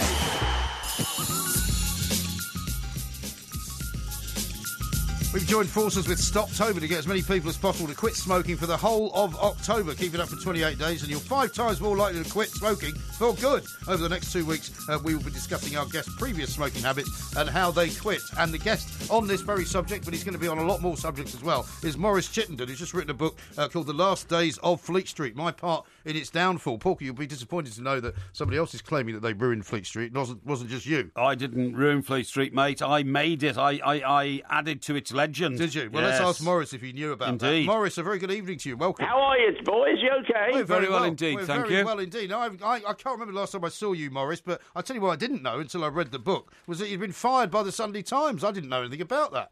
Yeah, it happened last year. Right. There's no room for sentiment in newspapers, especially the way they're going. I mean, some of them are falling off a cliff edge in circulation. They are. Yeah. I mean, you might say that in the halcyon days of the drinking culture and many ways the smoking culture as well, you could sit at the desk and smoke. I mean, I remember smoking one cigarette, putting it out, somebody handing you another one. You was almost chain smoking on the back bench. Oh, absolutely. In do you remember how the desks used to be stained with nicotine? Oh, yeah, absolutely. People let them burn out, yeah. Well, people used to drop cigarettes into waste paper bins that used to then burn. And then the smoke alarms would go off, wouldn't they? Yeah, well, didn't have smoke alarms in some of the buildings I worked in. Didn't have sprinklers. I remember sprinklers opening up once. But the best place to smoke in those days, of course, Morris, was in the pub, wasn't it? Because there were a lot of pubs in Fleet Street, and once you got down there and got stuck into the drink and the smoking, it was very, very hard to drag yourself away and go back and do what you were paid to be doing, wasn't it? Well, absolutely. And if you got run over crossing the road by somebody else coming back from lunch as well. No, indeed. Now, before we get to your, I'm sure going to be very entertaining stories about the Fleet Street career and everything else. Just tell us a little bit about when you gave up smoking, how you gave up, and how it's all going. Well, I guess, you say how it's all going. It's been a long time. I guess I gave up about when I was about late 20s, I guess. I was about 10 a day, man. And then, because it was probably something like Callaghan or Wilson in government, and we had raging inflation. So times are hard, and I wanted this new stereo. And my wife said, well, you can't have the new stereo. You can't afford it unless you give up smoking. And I had bronchitis, and it's, of course, something like that. You can't smoke when you've got bronchitis, can you? No. And so it sort of is a natural cold turkey for you. So it almost, your body weans off all the toxins and the chemicals. And I came through that, and she'll say today, well, it worked for you. Although I do admit I went on to little cigars. Do you remember those little Panatellas you used to get? Yeah, I do, yeah. I tried that I used once. to sting the office out of them. I mean, there's an old guy called David Pryke. He picked up the typewriter and moved desks because he couldn't stand the smell of the cigars in the sun. That was in Bouverie Street in the 70s. Used to be like that. How many newspapers did you work for in Fleet Street then, Morris? In total, I counted it up. I've worked in 6 newsrooms, yeah. Six That's newsrooms. quite good, isn't it? Porky thinks that you may have worked with him at some point. Do you remember working with Mr. Parry? I think so, yeah. Yeah, you think so? That's a bit of a... The Express? Yeah, at the Express, yeah. I was a super news editor, 5 years, longest serving news editor ever. Well, that's probably it then. I thought around Jill Turner. Did you take over Jill Turner or what? Did I take over from who? Jill Turner. No. Jill Turner was never the news editor. She was. Well, she must have been after you left. No, she was something else. What was your job at the Express, Morris? Oh, I was only a reporter. Only a shifter, in fact. Oh, I see. Okay, yeah. Well, I was probably your mentor or something like that. Well, you've obviously had such a massive impact on his career that he doesn't remember you. Exactly. Doesn't remember you at all. Now, I mean, this book is not one I've had a chance to read cover to cover yet, but I've picked out a couple of fantastic little bits and pieces from it. And you were at Zeebrugge, of course, which was terrible, a terrible story, but a story where almost everyone from Fleet Street went en masse, didn't they? Yeah. I mean, you wouldn't believe it these days, but we said, well, how are we going to get there? Because it happened on a Friday night about 6 o'clock, 7 o'clock, I think. It did, yeah. And I was working with the Sunday Times then, and so it was going to be a big story that Sunday. So, of course, all the ferries were closed, so they said, well, we'll hire a private jet. I mean, the idea now of hiring a private jet to fly across the channel to cover a story, what would happen? The news editor would say, well, let's ring a stringer in Brussels and get them to cover or something, and then let's rely on the wires. But no, I remember we sped down to Gatwick in Maz Mahmood. You remember him, the fake shake? Yeah, they do, the fake shake, yeah. He was working at Sunday Times then, and he drove, and so we zoomed down to Gatwick, flew over to Bruges, I think, or Zeebrugge. I can't. It was Bruges, and then just nipped up to Zeebrugge, and so we were on the case pretty quick. Yeah. And I remember we got to the hospital, and Mazza, naughty boy, started claiming I was a relative, and that he was my driver, and we sort of went around the hospital interviewing survivors. Shocking behaviour. Absolutely awful. You couldn't do it now. It would be frowned upon today. That was where I actually gave the moniker to... There was an English bloke there, right, and he stretched himself between a staircase and a wall so that 2 other victims in the boat that had turned over could climb over him and get out. Right, like a human gangway. No, I labelled him the human bridge. The human bridge? The gangway would have been better, Mike. No, it was the human bridge. Yeah. And I got that headline into the Express. The human bridge, really? Who saved 30 people. That's one of your favourite stories, isn't it? Yeah, We're actually talking to Morris about his career and his book, not about yours. It's in trouble with Porky. Same story. He doesn't think anybody's got better stories than him, but I know you have. What about the first time ever a journalist was involved in the telephone bugging of a member of the royal family? Yeah, that was naughty. That was... Tell us about that. Koo Stark. And what happened, we got a call at the News of the World one day, and the news editor looked around, and I think I was the only guy in the room, and he said, right, a guy in a white jacket will meet you in the pub. So was that Bob Warren in those days? No, I think it was, I think Bob was on a holiday. Right. It's probably the deputy news editor. Bob Warren, that was a lovely guy. He was. And so we met this guy, and he worked in a telephone exchange down near Blackfriars. And I think we met him in a pub. What's the famous boxers' pubs down there? I can't remember its name. But where Henry Cooper used to box a train years ago. Well, there's the Ring, which is very near to the Express building, the Ring pub, which is near Southwark Tube Station. It could have been that. That's a famous boxing pub, yeah. That would have been that then. Yeah.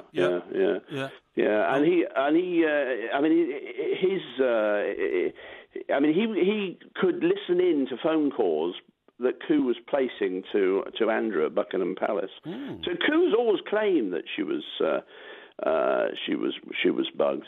So was this the first proper time that was actually done then? I think it was, yeah. I think I say in the book it was the first time a member of the royal family was hacked. Although, in fact, they were hacking. I think we were hacking coup rather than Andrew. So to speak. I found coup Stark, by the way, Morris, when the romance was revealed. Here comes another Porky Parry story, which you may remember is probably not entirely correct. No. Go on, what was it? Yeah, no, we found her. She was scuttling around London. Nobody could find her, and I went out with the photographer, and eventually we tracked down an address where she was, and a motorbike turned up, and this person got off the back, and my photographer went bang with this massive flash, and we didn't know until we got back to the Daily Express picture desk that we'd actually taken a picture of her because the flash went through her visor.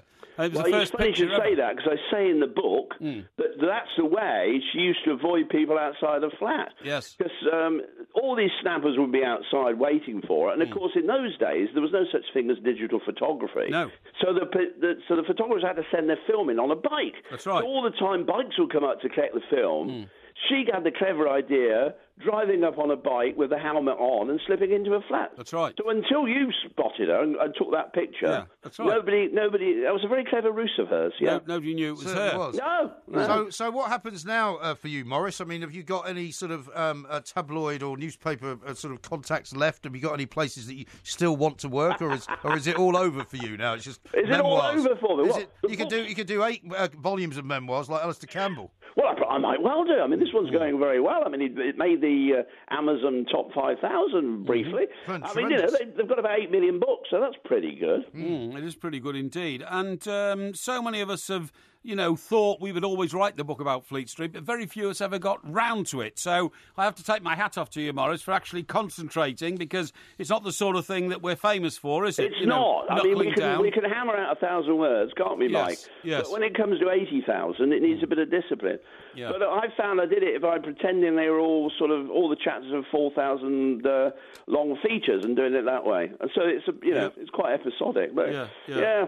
But anyway, it'll be a great read, and it'll take us back all those years to when, working in Fleet Street was a joy, not something you had to do with a university degree on your card. But Morris, thank you very much indeed. And of course, despite this, there'll be people listening to that saying all those terrible things that the journalists used to do. Yes, that's true. It was a very different world then. Very different world. There was no internet hacking going on. There was no snooping going on because information was very much harder to come by. But Morris, listen, thank you very much indeed. The Last Days of Fleet Street, my part in its downfall, it's out now. Absolutely right. And just to remind you all that we also talked to Morris Chittenden there, about Stoptober. Stoptober is those people who've successfully given up smoking, trying to encourage others to do the same. Stoptober is back and bigger than ever. For support and advice on quitting for good, join Stoptober today. Stop with all the support you need to quit by searching Stoptober or download the Stoptober app. Stoptober with the 2 mics on TalkSport. Come on, join in. Search Stoptober for all the support you need to stop smoking.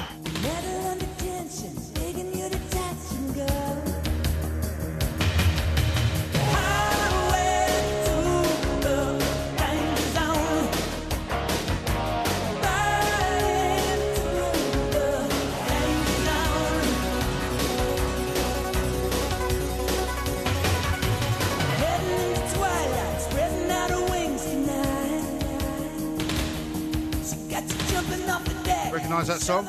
Yeah, what song's that?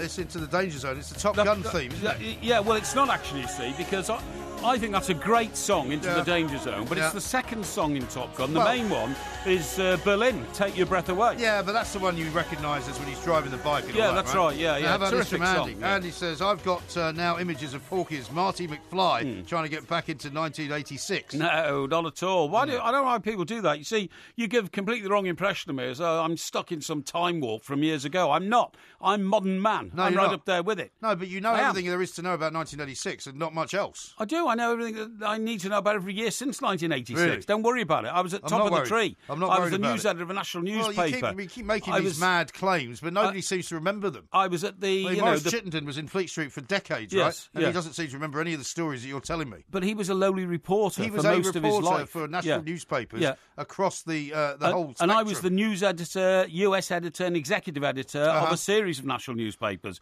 Really? My career in Fleet Street was at a much more elevated level. 2 papers, but you never worked for a broadsheet, did you? Well, who'd want to work for a broadsheet? Most broadsheets Sunday were Times dull, is one of the greatest boring, newspapers in the world. And absolute rubbish. And if they came out weekly, I don't know what people do 6 days that they're not working for a newspaper that's going to publish tomorrow morning. Why don't you just slag everybody else off apart from yourself? No, then? not at all. Kevin says, aloha, lads. Do I finally get a mention after meeting you both in New York City, living in Hawaii? You might remember Kevin. Do you remember meeting him at the Overlook Bar? Yes, of course I do. in from Hawaii. Yes, I do. I remember him very much indeed. Thank you very much indeed for listening, guys. Great to see you. Kevin, his name is. Kevin, that's what I'm saying, yeah. Lady Laura, you read out before. Yeah. She's talking about being on the Bladderation Trail. Yes. With her friend. Do we know who her friend is? I don't know who her friend is. No, I've never seen her friend before. Well, never mind. Would you like to know who her friend is? Well, if she'd like to tell us, that'd be nice. We can give her a shout-out as well. How about this from Donovan? He says, I can't believe Porky didn't wish Sheila Ferguson a happy 70th today. I thought he had a soft spot for her. Well, I think she's a lovely lady. Yeah. She is a friend of mine. Yeah. And I have to say that... Why do you wish her a happy birthday? I'm going to wish you a very happy birthday, Sheila. And I also want to say you are one of the most elegant ladies that's been around in the music scene for many a long decade. She is, of course, one of the 3 degrees. Exactly. Chris says Liverpool did the double in 1986, beating Everton 3-1 in the final. Yeah, Does Porky remember that? Yeah, of course I remember it. I don't like to remember it. We finished second in the First Division, and we were runners-up in the FA Cup. Oh, yeah. And it was painful. Ian Rush destroyed us in the cup final. Yeah. And sadly, we lost the league when it was the one season Gary Lineker played for us, right? Uh-huh. It was 86, that's right, yeah. And we played a game, I think it was away at Wolves, but it will stand to be corrected by anybody else, where we drew. And we had loads of chances to score, and we didn't. That would have got us the title. Okay. But anyway. David has spent this picture in saying there's only one memory from 1986 that you need to worry about, and it's that one. Yep. Which you will, of course, recognise. Yeah, that's the hand of God. The hand of God. Absolutely, yeah. Exactly yeah, right. Yeah. Now, Jim says, I would cheerfully pay Porky £1,600 for a photo after the gig, as long as he accepts Monopoly money. Well, I don't accept Monopoly money because one of the things that does worry me at the moment is the state of the economy. Really? We need more stability in our political framework. Really? Are you getting worried about the economy? Yeah, well, of course Are you fearing poverty? Yeah, well, I would fear poverty if poverty was on the horizon. Okay. Well, maybe it's now time for this then. It's time for this. What is it? It's time for this. Right. Is anyone paying attention back there? Oh, right.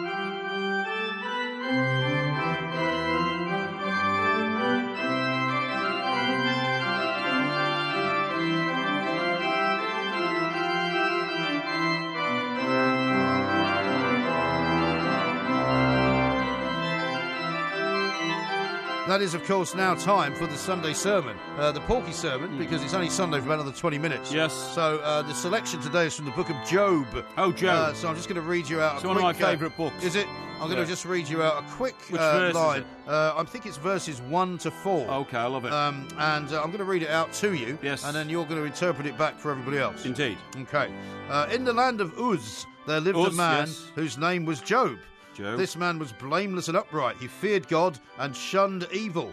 He had 7 sons and 3 daughters, and he owned 7,000 sheep, 3,000 camels, 500 yoke of oxen, and 500 donkeys. Yeah. And had a large number of servants. He was the greatest man amongst all the people of the East. Yes. His sons used to hold feasts in their homes on their birthdays, and they would invite their 3 sisters to eat and drink with them. Yes. When a period of feasting had run its course, Job would make arrangements for them to be purified. Early in the morning, he would sacrifice a burnt offer for each of them, thinking, perhaps my children have sinned and cursed God in their hearts. This was Job's regular custom. Yes, okay. So I'm going to hand it to you now for you to interpret. Try and make sure you keep it upright, otherwise the words will be moved. No. In the land of Uz, there lived a man whose name was Job. This man was blameless and upright. He feared God and shunned evil. That is brilliant. Yes. That's what you have to do in life. You have to fear God or fear the Almighty, whoever your God is, okay? And shun evil. Evil is an evil thing, okay? Well, you would say that. You sound like Theresa May. Yeah, no. Brexit is Brexit. Now, he had 7 sons and 3 daughters. That means he's a great family man, obviously. 10 children. Yes. And he owned 7,000 sheep. Now, I'm going to just emphasise this man's possessions. 7,000 sheep, that's a lot of sheep. That is. 3,000 camels, that's an awful lot of camels. I don't know where you keep 3,000 camels, but I mean, that is a huge number of camels. In a camel stable? He had the biggest collection of camels in the history of the world, by the sound of it. He had 500 yoke of oxen. It's an awful lot of yoke of oxen, that. Awful lot of oxen. Ah. And he had 500 donkeys. A lot of ee-aw going on, right? Because 500 donkeys make an awful lot of noise. It's not very biblical, that. And he had a large number of servants, right? Now, he's the greatest man among all the people of the East. Now, what this is saying is, You will know at the moment that within this country there is a battle going on between the principles of socialism and the principles of capitalism, okay? Yeah. Right. And I'm on the side of the capitalist because I believe that capitalism is a more efficient economy than socialism. Uh-huh. I've never come across a country yet in the history of the world where socialism has actually made people better off. Uh-huh. And I've never come across a country in the world that practiced socialism without it ending up in economic chaos and usually dictatorship and brutality. Yes. That's usually what it ends up as. Indeed. You know? Yeah. I'm not to say that extreme politics of the right do not also end up in brutality and dictatorship. Well, they do. dictatorship's generally not good. They're not good at all. No. But a lot of them have been socialist dictatorships. Yes. You know, old Joe Stalin managed to kill about 30 million of his own people by starving them to death in the Ukraine. It's not a good thing. No. Now, Job was such a good man that nobody would starve to death under his principles because with all his oxen and his donkeys and his sheep and his camels, right, this guy was clearly a prosperous man. But he became prosperous on the principles of capitalism. But he also worries about his children, doesn't he? Yeah, of course he does, yeah. Now, the other thing he says is his sons used to hold feasts in their homes on their birthdays. They'd invite their 3 sisters to eat and drink with them. This is the strength of the family. The strength of the family getting together and celebrating through bladderation. Okay, because there's nothing wrong with bladderation. They had a lot of bladderation around in the biblical times because, of course, they had a lot of grapes and they used to tread on these grapes in huge vats, and the grapes would then turn to mush, and the wine would flow out into bottles, and they would, well, not bottles, earthenware jugs. Into barrels, maybe? Earthen jugs, barrels, and they would drink them all. So there's nothing wrong with getting bladderated, particularly as early in the morning, the following morning, he'd sacrifice a burnt offering for each of them, thinking perhaps my children have sinned and cursed God in their hearts. Yes. So what he's saying is, there is room for sinners in the kingdom of your God, you know, in heaven, as you may interpret it or call it, providing you reflect on your excesses, okay? Yes. But the point is, what he's basically saying here is, do not be afraid to be expansive in life. Do not be afraid to acquire possessions, and do not be afraid to then exercise your right to enjoy your life through your possessions. There's nothing wrong with that. Nothing wrong with it. I thought this you'd is like a that great sentiment. passage. I thought you'd it's like a great that passage. sentiment. The book of Job is a good book, and I heartily endorse it. You know, I what does the chancellor say at the end of the? It says I recommend it to the House. No, it's not recommended. I recommend this budget to the House. Yeah. Endorse it. Yes. Well, I endorse the Book of Job. Do you? Very good. That was the Porky Sermon. Thank you. We are the Two Mics. We are.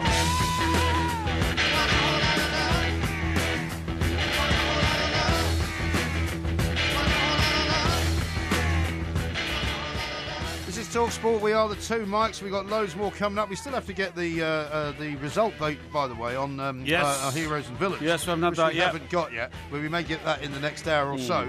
Dave Morgan says Crocodile Dundee 2 was set in New York and Australia, but the third film was called Crocodile Dundee in Los Angeles. Oh, was that the one? So I think you're confusing two and three. Yeah, probably am. I'm pretty sure I didn't see the third one because I think the second one was pretty bad, to be honest. But there we are. Anyway, what is not going to be pretty bad, and what could well be the highlight of this entire international break, could well be the game tomorrow night down in Cardiff between Wales and the Republic of Ireland. The current state of affairs, Porky, as I'm sure you know, Serbia are on 18 points, top of the group. Wales on 17 points, second place, and Republic of Ireland third with 16 points. Now, obviously, one of those teams, either probably Serbia or Wales, will fall by the wayside. Will top the group, and one of them will fall by the wayside, as you say. I wonder what Rob Earnshaw, who is, of course, now over in the US of A, thinks about Wales' chances without Gareth Bale. Rob, a very good evening to you, and welcome. Good evening. Good evening. I'm actually in Canada. Oh, are you? Okay. Vancouver in Canada. Yeah. Oh, cool. Now, listen, fantastic opportunity for Wales, obviously. Bitterly disappointing that Gareth Bale can't be playing because of his injury. But they did brilliantly in the first match, and they've got as good a chance as any, really, of topping the group, haven't they, still? You know, and first of all, it is the highlight of the weekend, by the way. Yes. That's what it's going to be. It's an amazing game.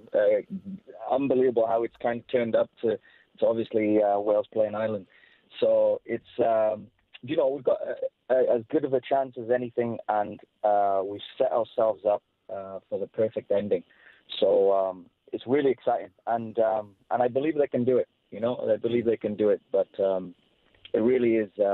It really is something to look forward to. This is what football's about, you know, like the way it kind of turns around and, you know, big crunch game, kind of, you know, winner takes all kind of game. So it's amazing, really. Yeah, I think, Rob, actually, the momentum is with you because you had a slow start to this group. I think 5 consecutive draws, where points were being, lost here, there and everywhere. But the momentum is now with you. A fantastic result in Georgia. And I think that momentum will now carry you through, allied to the fact that the game, of course, is in Cardiff, which is, not to use an old cliche, but it's worth an extra man. Oh, man. We will have an extra man, probably around an extra 35,000 men just right there, and women and children and everything. But you'll have about I don't even know how many millions, really just getting behind the team. So it's it really does make a difference. It does make a difference because that home support it really is amazing. I've been in around it, played it, and I've been a kid and been a fan and played, and the players are exactly the same. They've been that kid that goes to the game, and then now they're playing, and they know everything. They really know how it feels and how it affects, and the crowd really get behind the whole nation, and whatever happens, they'll be behind them, and that's the key thing. That's going to be the biggest thing. So it's. And I think Chris Coleman as well has such a good communicative process with his players. I think that they go out on that pitch knowing exactly what he wants from them. I think some managers, and I'd put Gareth Southgate in this bracket, a little bit airy-fairy about, their philosophy and what they want and how to play. Chris Coleman talks from the heart to his players. He's very expressive. They know exactly what they've got to do. Well, I mean, I think that's a Welsh thing. I think we as a country we generally like that. We're passionate. We know what we want. We express it. We're very humble, very unselfish, but really driven. I think that's it. Kind of captures that team. And I was actually with them a few months ago in May, I believe, and spent a few days with Chris Coleman, the players and training and everything, and just behind the scenes. So one of the big things I kind of took out of it was how, first of all, we were doing a lot of really amazing, brilliant stuff behind the scenes, how we prepare, what our approach is, the detail. It's amazing detail that really is behind the scenes. And just to go into a game and people don't see, and how kind of coming away with it after a couple of days, I was just thinking, you know what, we're in a great place. The players are in a great place. They really are driven, and the biggest thing is they're a team. Whether it's the coach to the players and the players to the coach, they're a team and very unselfish. Yeah. Very, very unselfish. Yeah. Willing to do everything possible in their efforts to win, but also to play well and to try and get the right results. So that's what I kind of took out. You can see it on the pitch. Yeah. And I got to mention as well, because I mentioned this another interview I did the other day, is people. Yeah, I think obviously Gareth Bale, is our best player. We've got Aaron Ramsey and Ashley Williams, all these great players and everything. But the biggest thing that we don't kind of point out is defense, how solid we are, how good we are defensively. Yeah. That's the reason that in this position, ready to qualify. That's the whole reason. Absolutely right. Well, I think everybody saw, Rob, the teamwork and the team spirit because Gareth Bale wasn't playing, and the team performance the other night was fantastic. I mean, Chris Coleman's talked about how this is now a golden era for Wales, and obviously having got to the semi-finals of the Euros, if it was possible for Wales to qualify by coming top of the group, that would be brilliant. But if they do go into the playoffs, who are they likely to face, and who, I suppose, would Chris Coleman want them to face in that? Do you know, I don't think it matters.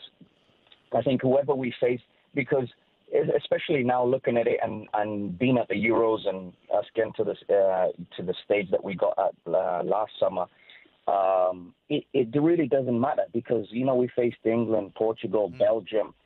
So we faced all these guys, So I don't think it really is going to matter. It's just going to be focused on getting past whoever it is, and I don't think we'll be scared of anyone. And I think there'll be whoever we face will be, if we do get through, it happens and everything like that. We'll see. But if it does end up something like that, I don't think we will have anything to fear. I think most people will kind of fear how dangerous we are as a team, and I think it could be the same with the Republic of Ireland tomorrow. Yeah. There'll be, we haven't got Gareth Bale, obviously, but we got so many danger people, so many people that can score a goal and cause trouble and good players, and really underrated, and I think they should start getting the credit because this worked, by the way. This, the reason we're in the position and we finished in the position that we were in the qualifiers last year is it's taken a lot of patience and a lot of years because this team has kind of been together for, I would probably say 6 or 7 years minimum, apart from 1 or 2 here and there, which kind of get added on every couple of years, which that's how international it is. It's really is something that it's been a lot of patience, but a lot of work. These players have really got to know each other, and it's taken a lot of patience, and bad results turned into good results and good team now, and I think that's it's a credit to everyone working within the team. Well, I wish you the very best of success, Rob. I think it's going to be a fantastic occasion. It certainly is. And I'm excited. I'm surprised you're not flying back for it, to be honest, Rob. Yeah. Oh, I looked at it. I looked at it, but unfortunately, I'm coaching on Tuesday morning, so I've got to be in work. I've got to get to do my work, but I'll be watching. I'll be excited. I'll be there in spirit. My friends on, yes, of course. Yeah, we'll be right behind it. Brilliant. So, tremendous stuff. Well, Rob, I'm sure there'll be a corner of Vancouver that will go Welsh for the night as you're watching that tomorrow, because it's going to be a fantastic game. Rob Earnshaw there, of course, famously a former Wales international himself. Scored a lot of goals for him as well. We've got loads more coming up in the next hour. We're going to be talking to Professor Chris Turney, who's Professor of Earth Science and Climate Change at the University of New South Wales down in Australia. This is TalkSport. Stoptober. The 28-day Stop Smoking Challenge is back, and it's bigger than ever. Perfect timing! The two mics will be investigating just what it takes to quit in a series of intriguing, candid one-on-one interviews with sports celebrities who've quit the smoking habit for good. It's a huge goal for him! Join the thousands of people who are stopping smoking this Stoptober with the two mics on TalkSport. Come on, join in. Search Stoptober. I was studying my property journals because I have an interest in property as part of my investment portfolio. Indeed. I came across an amazing statistic that the death of the bungalow could be less than a decade away. Decade? A decade. Why? Within 10 years. But what happens to all the bungalows that are currently there? Well, they're there. They can stay there, but they're not building any... They're not going to start, bulldozing them away. No, not going to bulldoze them, but nobody's building any new bungalows, OK? Yeah. Now, we have an ageing population, excuse me, which we all know about. Well, you're one of the ageing population, I would have thought. The ageing population puts pressure on the National Health Service, puts pressure on social services and all that kind of stuff. But local councils and all that. Yeah, despite this ageing population, the current rate of decline of bungalows means that within 9 years, according to analysis of data from the National House Building Council, so few are being built that none will be built within 10 years. Well, why are they not being built? Do people not want to live in them? Is that what you're saying? It's more profitable for house builders to construct blocks of flats for the elderly on a single plot of land. You see, it's all about money, isn't it? So it is. So, for instance, these companies that specialise in building these sort of warden-assisted places and all that kind of stuff. Sort of communities. Yeah, that's right. Yeah, and there's a very famous company, isn't there, who I don't want to name on air. I don't know. Who build just... apartments specially designed for older people. Do you involve yourself with them? No, I don't involve myself with them, but you can see them all over the place because they have things like lots of rails in the garden leading up to the front door and all that kind of stuff. Stair lifts and all that. Yeah, stair lifts and all that kind of stuff. Well, those are what old people want these days. They don't want bungalows. And bungalows originally were built... post-Second World War, because you don't need as many bricks to build a bungalow as you do to build a house. You see what I mean? And that song, Bungalow Bill, the Beatles song from the White Album, of course, reminds me of Bungalow Bill, that used to be Joan Collins' boyfriend. That's right. Who was once described by her as like a bungalow. Yes. Not much upstairs. That's right. And everything downstairs. Everything downstairs, not much upstairs. It's a bit cruel, wasn't it? Also, well, cruel, but also for him, I suppose, a bit of a backhanded compliment. I suppose so. He was also from Kent, because he used to wear a badge saying men of Kent can do it, and all this kind of stuff. Yeah. yeah. He's a very odd bloke. Yeah, he was a bit odd, but there you are. But it says here, more profitable for house builders to construct blocks of flats on single plot land. Bungalows built each year. Right, the number of bungalows built each year for the last 30 years has dropped from almost 30,000 annually to just 2,000 last year. And is it, as I mentioned to you earlier, is it not a kind of a regional thing as well? Because you, for example, see quite a few... In Scotland, there were a lot of places where you would see a lot of bungalows built. You know, that kind of...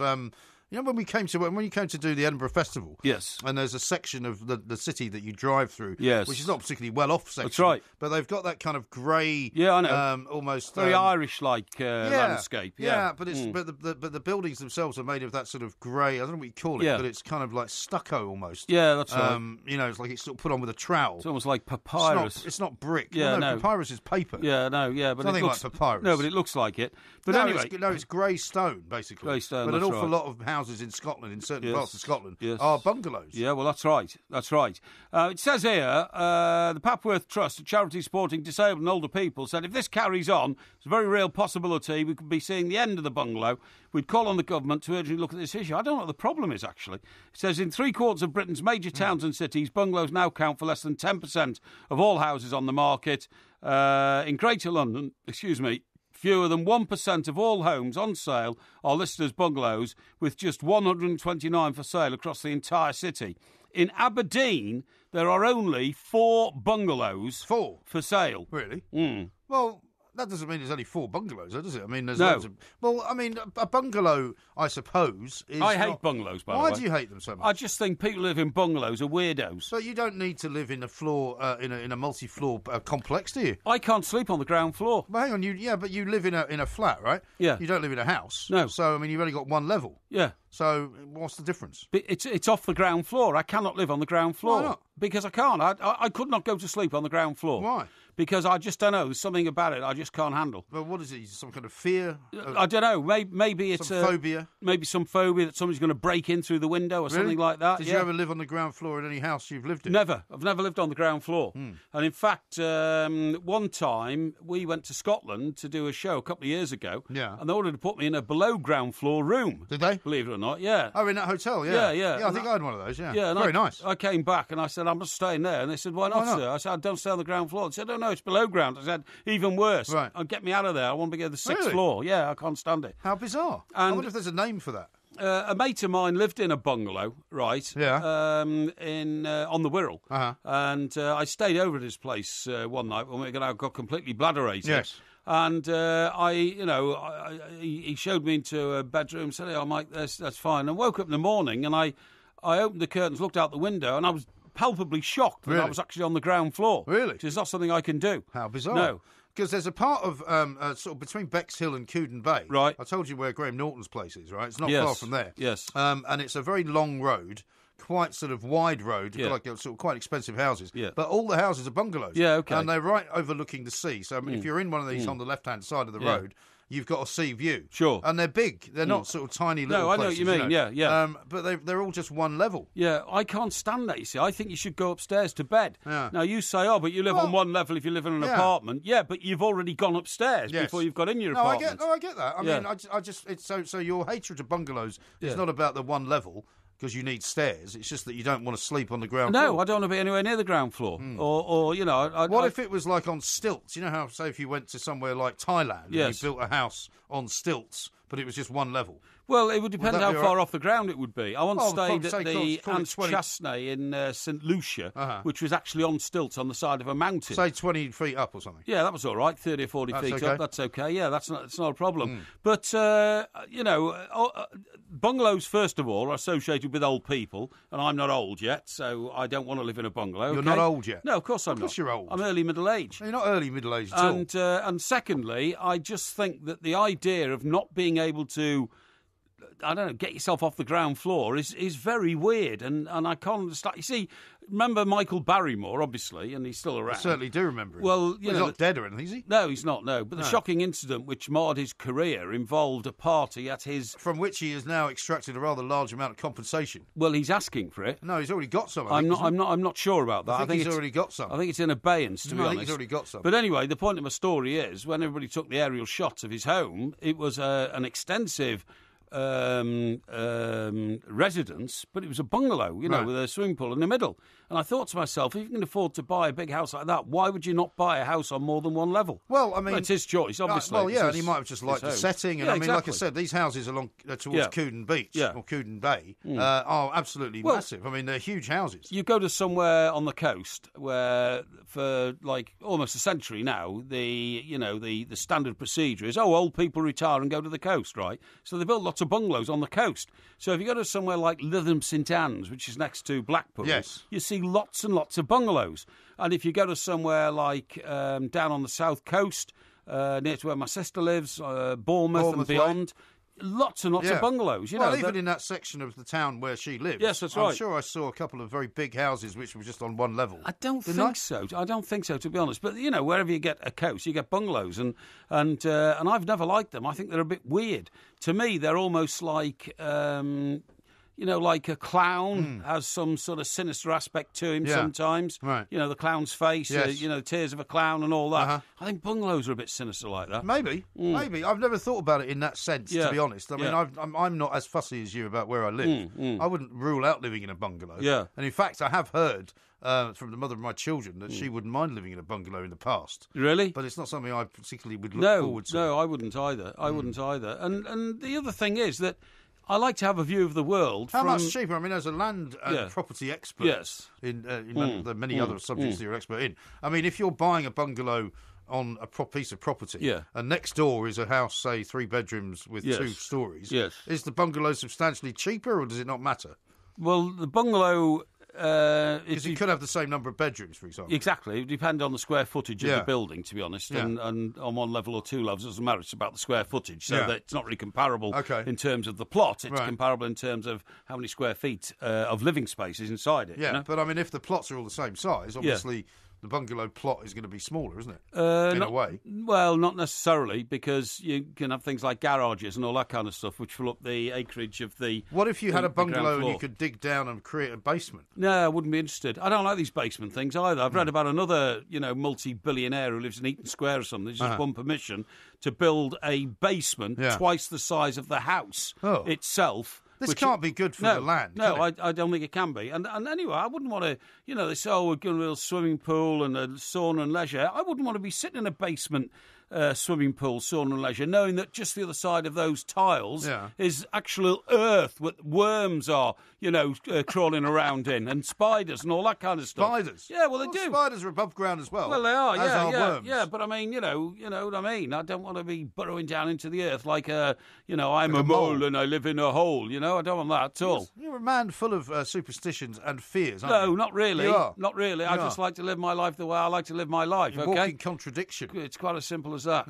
Yeah. What about being buried underground then? No, thank you. That will never happen. No. So you're not going to be buried? You're joking. I've made arrangements, to have make sure I'm injected with poison after I die, so I really am dead. Yeah. Injected with poison? Yeah, definitely, yeah. What? Yes, definitely. I want to make sure I'm absolutely dead. Some people die, but then kind of, don't die. No, they don't. And so, you're dead, you're dead. No. Some people can. You know why? Time, by the way. In Victorian times, when it was difficult to tell if somebody was dead or not. We don't live in Victorian times. They used to attach bells to coffins. So, as you were being lowered into your plot, you'd ring the bell and say, "Hey, I'm not dead." You out. Yeah, exactly. Yeah. Yeah, well, we don't live in Victorian times. So I've made absolute. Anyway, listen. The point is, sometimes people just go into a coma. Then? Oh, definitely I'm going to be cremated. Well, you don't want to be cremated if you're still alive either. Well, that's why I'm going to have a poison injection before I get into the coffin. Well, yeah, but put me in the coffin, so to speak. I'll give you it now if you like. No. We've only got 45 minutes show to do. But also, I've thought about this. I've thought that if you woke up in a coffin, you're buried 6 feet under. That would be the most hellish experience in the world. It wouldn't be great.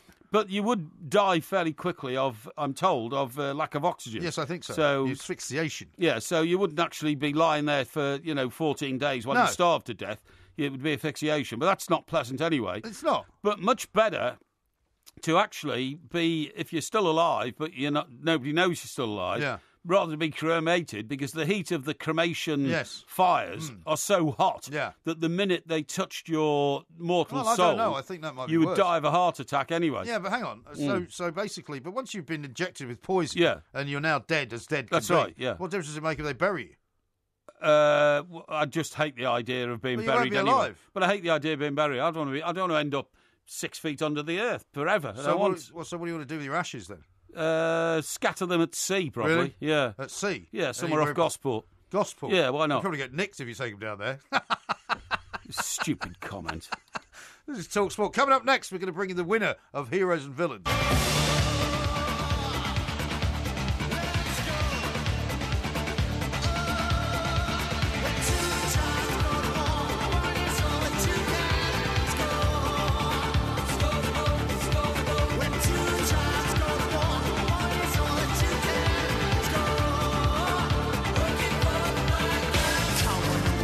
Talk Sport, we are the two mics. Coming up very shortly, we're going to be talking to Professor Chris Turney, who's got a new theory about Scott of the Antarctic. That's right. And why he was doomed when he went on his expedition in 1911. But I'm delighted to be able to tell you, Porky, that the vote has been cast. Yeah. The democratic process is all but over. Yeah. And the three men, good but true, behind the glass, have voted in the Heroes and Villains. And they voted 2-1 in my favour. In your favour. Thank you. Oaths.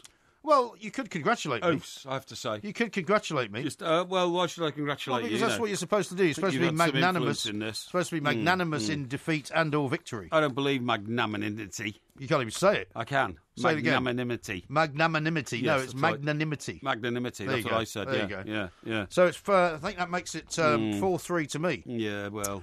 So I'm edging ahead. So once yeah, I get so in, you say. I think we should talk about other more important things. Once I get my nose in front, like, you for never instance, catch me. Captain Scott of the Antarctic. Well, what do you want to talk about? Well, I'm going to talk about the fact that there's a new theory has been introduced into the research documents about Captain Scott's brave and heroic mission to the South Pole, and another new theory as to why it ended so cruelly for Captain Scott. OK, well, let's talk to the man with that theory. His name is Chris Turney. He is, of course, Professor of Earth Science and Climate Change at the University of New South Wales in Australia. Chris, a very good morning to you, I should say, here. It's probably evening where you are. Yeah, hi Mike. Great to be on with you. Yeah, well, thank you very much for joining us. Tell us about this character that you've unearthed called Teddy Evans, because it seems to me that you're maligning him. He could have been a real villain. Maligning him in quite some bad way. I mean, if he was still alive, he'd be suing you for libel, wouldn't he? Well, I guess there's always that risk, Mike. Yeah. Well, it's a classic tale, isn't it? You know, he's Edwardian explorer. Scott did this incredible trip as a science expedition, trying to get to the South Pole first and do a lot of science off a map. And then tragically, he and his 4 colleagues died on the journey home. And it was thought to be just bad luck or even bad planning on the part of Scott. But, as you said in the intro, we found a number of different documents scattered around the world that appear to show that the second in command, this guy you mentioned, Lieutenant Teddy Evans, who disliked Scott immensely by the sounds of it, looks like he was stealing food and not passing on orders. I mean, so the story goes that on their way to the South Pole, Evans was sent back to camp because he was suffering scurvy, which, of course, is a deficiency of vitamin it is, isn't it? Yeah. C, isn't it? I think so. Yeah, but on the way back, he purloined rations which had been posted at various points so that the expedition would always have some food available. He stole it all and then didn't obey an order to send out a relief dog sleigh team to help his crewmates on their return. This guy sounds like a damned villain. Well, it's close to that. He wasn't sent back because he had scurvy. That was one of the outrageous things. He only developed scurvy a lot later. He was just sent back with one of the last teams. So they all designed to do that. The teams came along, dropping supplies, and then peeled off. And Scott decided at the last moment. Well, it doesn't look like he had decided at the last moment. It looked like he planned it all along. But Evans wasn't going all the way and sent him back. And one of the letters we found here over in Australia appears to show Evans absolutely furious that he didn't go. But he didn't steal all the food either. He just took above and beyond what he was allocated. So it's a bit like anything in sports. Teamwork in those sort of hazardous environments, especially somewhere like Antarctica, if one of your teammates starts doing things against the team and basically looking out for himself, I mean, it's rule 101 when you do expedition work. You look after everyone, and if you start looking out for yourself, it's morale just collapses and no one trusts anyone else. Kind of thing you would get up to, Porky, I Not would at suggest, all. because you're not really a team player. But I mean, the thing about this whole expedition, Chris, is that we've read so much about it, haven't we? From Captain Oates going out and saying, I'm going to be outside maybe sometime. You know, it's sort of a legendary tour. How has all of this evidence and all of these papers been kept hidden all these years? Well, it's a curious thing, Mike. I don't know. I mean, I'm not a historian. I'm a scientist, but I love history, and I like whenever you do any science, you test your ideas, and I don't like just regurgitating what other people have published. And actually, if you go back to original sources and letters, it's amazing. I mean, you find all sorts of things. In fact, where this folder, where some of this evidence was from, there was a telegram from King George saying how sorry he was to hear that Scott had died. You're actually handling that with your own fingers. It's just extraordinary, the amount of history that's buried in there. And I think there's probably a huge amount more, not just of Scott's expedition, other things that people just don't realise are in the archives. And you just got to get back and do the hard labour and working through what's there. Absolutely. I mean, we don't realise these days, do we, the privations that these guys went through over a century ago when they were going into such inhospitable terrain. I mean, there were no tracking devices to find out where they were. There were no helicopters to go and rescue them. You know, there were no modern forms of transport. They didn't have motors on their sleds and all this. It's absolutely unbelievable that anybody ever got back from an expedition like that, wasn't it? Yeah, God, I mean, I've been very fortunate. I've been out to Antarctica 5 times. And even today, when you're out there in the field, once you're outside contact, you can be hundreds of kilometres from anyone else. And it's the most beautiful, brilliant landscape and environment. It can be quiet, wild, desolating. And when the wind's not blowing, it's almost Martian. It's almost deafening, the silence. And then all of a sudden, a plane will arrive or a helicopter, and suddenly you whisk back to civilization. It's a complete abrupt shift. And Scott famously writing in his diaries, I mean, they've basically got no other form of communication. They're dependent on all this planning. And he's writing, where are the dogs later teams? And they never appeared. They never even came close. Right. And it's heartbreaking. And maybe some of the listeners might have read The Worst Journey in the World by Cherry Gerrard. It's an absolute classic. And poor Cherry was convinced for years it was his fault. And it wasn't anything of the sort. Yeah, it's a terribly tragic tale, really. It is, yeah, but it's a sort of heroic tragic tale, if you know what I mean. But I mean, a dead hero is not a hero to me. A dead hero is, a guy who got it wrong. Well, that's one of the ways to become a hero, surely. Yeah, but Chris, I'd rather be a live, normal person than a dead hero. Anti-hero. Yeah. That doesn't surprise me. Yeah. The point is, Chris, as well, that... I'm sure Scott would have been as well. Yeah, exactly. Yeah, exactly right. I was going to ask you, when you were out there in Antarctica, people that I've talked to who have been there describe a moment that everybody has where you basically lose touch with the horizon and you can't tell where the sky is and where the ground is. Did you get that? Yeah, sometimes you get the contrast where the light's just wrong. You can't tell the difference. You're on a skidoo, you're doing maybe 10, 20, even 40 kilometres an hour on a good open patch. But and then suddenly the light will go and then you have to slow right down. And if people are going too fast, you can just drop down. Well, even crevasses, worst comes to the worst. The other extraordinary thing is, of course, when you're down there, a lot of the time, most of us go down during the summertime, so it's 24-hour daylight. Right. And often there's no real dip in the sun in the sky. So after a while, mornings and afternoons are completely abstract concepts. Yeah. It's only because of a watch that you're aware that whether it's the afternoon or the morning compared to civilization. So it's disorientating at a number of different levels. And the amazing thing about Scott and the guys were not only did they do an incredible journey and really try to look out for each other as much as possible, they're doing science all the way. And if you read Scott's diary, that wasn't written afterwards. That was written at the time. So he was doing 12 hours pulling a sledge, dragging all his gear, and then writing this amazing prose at the end of it, which I think most of us, when I write, I just say it's cold, rubbish, I feel really tired. He's writing this amazing literature. Absolutely. Extraordinary. You wonder what drives men to do that sort of thing, because I never would. I'm just not that heroic, I mean, we all know that. Yeah, no, but I mean, to be pulling a sledge across, because it's not like you're pulling it across snow, the sort of snow that falls in your back garden in the winter. You're pulling it across brittle and sharp ice, aren't you? And then up and down. Well, they were explorers. Crevasses and hills, yeah. But I mean, to me, I'd rather be at home with my feet up, drinking a pint of ale in Fleet Street, rather than pulling sleds around in the Antarctic. No surprise. Yeah, but they're extraordinary men. I mean, absolutely extraordinary people who've broken the barriers of geographical adventure. Amazing men.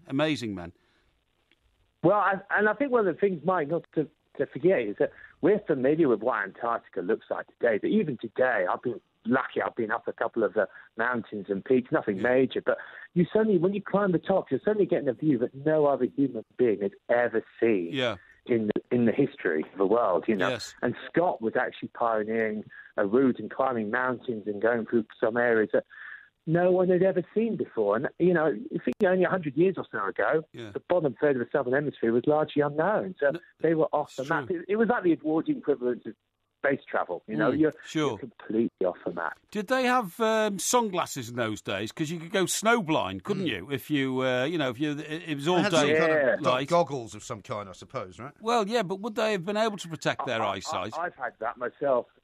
It's horrible. It really is. The blindness gets to you.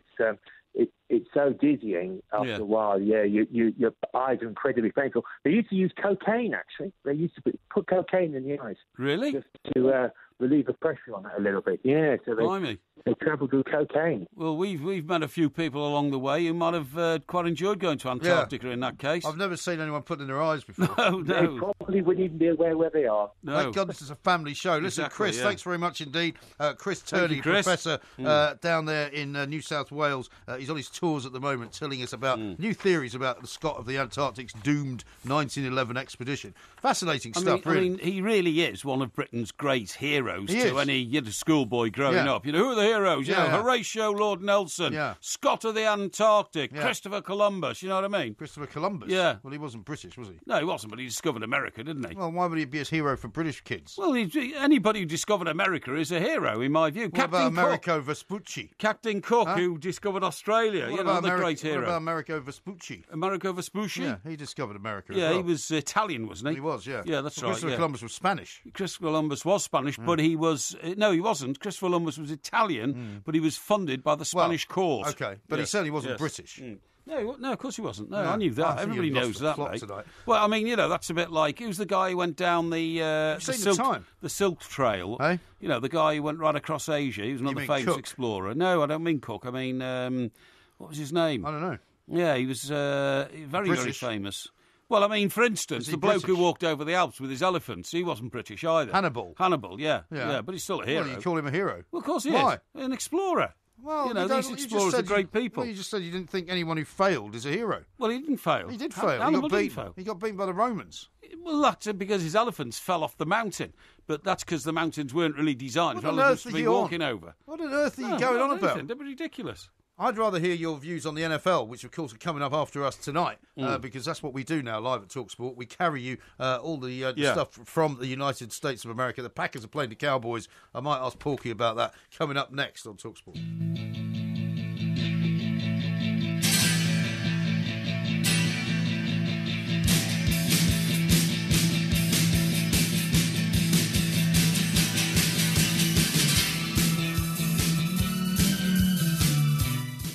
TalkSport, we are the two mics. Coming up after us, Will Gavin's going to be here with the NFL Overnight Show. There's a little story about Mike Pence, actually, the Vice President, who apparently got up and walked out of a game because these guys went and took a knee. That's right. And apparently Donald Trump is now claiming that it was at his request that Mike Pence actually left the Indianapolis Colts game after the San Francisco 49ers did that. So we'll come back to that. Sure. A couple of tweets for you, though. Here's one from Becky, who says, I can think of a few names for Porky's fear of living in a bungalow, but it's a family show. Yes. Huh?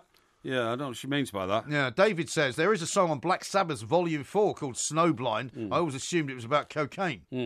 Well, maybe it was. No, I don't think it was. Oh, maybe it was, yeah. Maybe that's, the relevance to rubbing it in your eyes. Yes. Peter says, listening to the two mics in the garden with a beer beats TV in bed, but I'm supposed to be up in 5 hours. OK, well, that's OK, mate. You enjoy your beer, and we'll try and keep you entertained. And here's one from Gift Gap who says, Porky wants his corpse injected with poison. Unkind souls might say Mike Parry's had enough poison residue in his makeup to suffice. That is very harsh. Yes. Pete here says, the crying baby nearby won't take away the joy of listening to the two mics at this time in the morning. Well, hope it keeps you happy, pal. No problem at all. Andrew's asking a question. He says, how does he go from bungalows to being burned alive in a coffin? Well, there's a big link between the two. Don't you worry about that. Right? And here's one from Adam who says, Porky, you should watch the film Buried if being buried alive is your worst fear. Golly, no, thank you. Was it, Kill Bill 2? Yes. Didn't Uma Thurman get out of a coffin that she'd been buried in? She might have done. I watched Kill Bill 1, and I didn't really like it, to be honest, and I really like Uma Thurman. So I didn't watch Kill Bill 2. I wasn't keen on all the kind of animation that they did over the top of the celluloid, you know? Yeah, I know what you mean. I didn't fancy that. All these weird things about meeting old, Khan. Was it? No, Khan? Chan. Well, it's all a bit of that sort of, what do they call in that? The desert and that, anime, they call it, that's I think. Right. It's like Chinese, Japanese. Yeah, that's right, Japanese kind of, all that kind animated of comics. All that kind of stuff. I'm not keen. Have I told people on air tonight, did I just tell you earlier about Hillary Clinton coming to this country later in this week? Well, funnily enough, you told me in another podcast, which will be out later on in the week, which is called On the Record. On the Record. If you've never heard it, we've now gotten up to 23 different chapters. We certainly have. And the next one will be out Tuesday. That's right, if all goes well. So I won't ruin the spell then, because she's coming to this country, Hillary Clinton. Yeah. Well, you can. There's no reason not to mention it. She's going to be given a doctorate at a university in the United Kingdom. I'm quite surprised that she's worried about that sort of thing, because, I mean, she's already quite decorated when it comes to... Well, she did a massive interview today in the Sunday Times, in which she is now, the rest of her life is now ruined because she failed to win the election against... Well, she'll never recover from that. She'll never recover at Donald Trump for two reasons. Firstly, she did not become the first woman president of the United States of America. And secondly, she feels that she's burdened her country, America, with a man who she thinks could well destroy the country. And she will take responsibility. She will have to take responsibility for not being able to find a way to beat him in the democratic process. But worse than that is probably her sort of knowledge that she was not as popular as a guy who is now thought to be the most one of the unpopular most president of all ridiculous time. presidents that America has ever seen. But the university she's getting the degree from, believe it or not, is not Oxford or Cambridge or even one of the great sort of, London School of Economics. London School of Economics, Durham University, like that. It's Swansea. Is it? Swansea University. I'm really surprised that she'll be awarded an honorary doctorate on Saturday of this week. Yeah. I'm really surprised that she would do that on the basis that, it's not like she needs another doctorate. I mean, she's got plenty of academic qualifications. Yeah, she has, I mean, you're absolutely right. She's she's one of the most highly qualified lawyers in America, for obvious reasons. I've got some interesting news for you. Okay, good. Now, do you know that you said to me previously that you collect pound coins in jars? Yeah. Not because you're a coin collector, no, but because you just kind of keep putting them in there when That's you right. get home. That's you right. take all your change out your pockets and you put them all in there. Now, you know the old £1 coin is about to be no longer I've just been notified. Legal currency, right? The 15th of October is the last day you can spend it. Although you can take it to the banks after that. They cease to be legal tender on Sunday, supposedly. That's a week today. A week today? No, a week yesterday. Well, a week yesterday, now that it's past half past midnight. But apparently thousands of shops are going to ignore the Royal Mint's deadline, but it will still mean that you've only got a very, very short amount of time. Right. I mean, how much money in pound coins do you think you've got? A few £100. A few hundred? Yeah. Shouldn't you just give it to the homeless or something? Well, it's no good to them if it's not currency anymore, is it? Well, they can use it quickly before the end of the week. No, if I can find them all and get them all together, because they're in various jars around my properties. What sort of jars? Well, jam jars? Bigger? No. I tell you what I ended up using. Giant tubs of coffee creamer. What? Coffee creamer. Coffee creamer? Yeah, what do you mean? Well, like Coffee Mate, that kind of thing. That's right, Coffee Mate. Yeah, giant tubs of that. Oh, they're jars. They're like plastic, aren't they? I think they're cardboard. Actually, are they? Sort of cardboard and metal. And cardboard and metal. Yeah, the base is metal, but the wraparound bit is cardboard. Okay, right. And I started putting them in there. It's not very good for you, that stuff. Why do you use milk? I do use milk as well. As well? But it improves the flavour. The creamer improves the flavour of the coffee. You put milk in your coffee and then you add creamer? Yes, I do, yeah. What? And then 2 sugars. But as I've decided to try and cut back on sweet stuff, I don't drink much coffee anymore. Really? So I've got a few tubs of that stuff which I'm not using. Well, how many tubs did you buy? About 3 or 4. Why? I store them under my sink so I don't run out.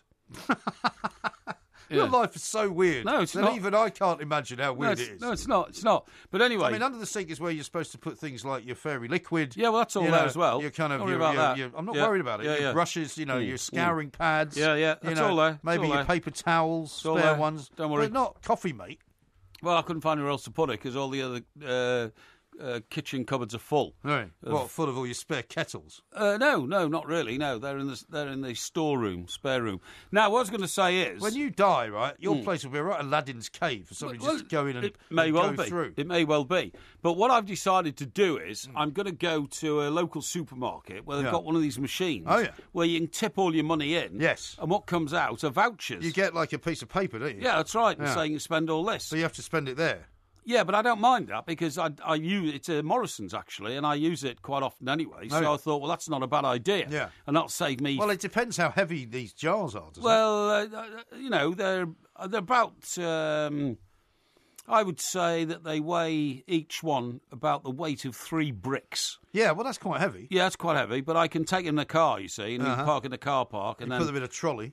You could wheel them in like the old miser comes in with all his old coins. Well, I wouldn't be like that. Scrooge. But I'm not sure how... I'd like to film that. I'm not sure how many, tubs of coins at one time you can put in this machine I think we should film it. Overloading it or something. I think I took one of my kids to one once. Oh, did you? Because they had a collection of sort of, coppers. And did it work? Oh, yeah. But, I mean, it wasn't anything, massive. It was about £9 worth of... No, well, I'll let you know how much money I get out of it. Can we not film it? Can we not send somebody with you?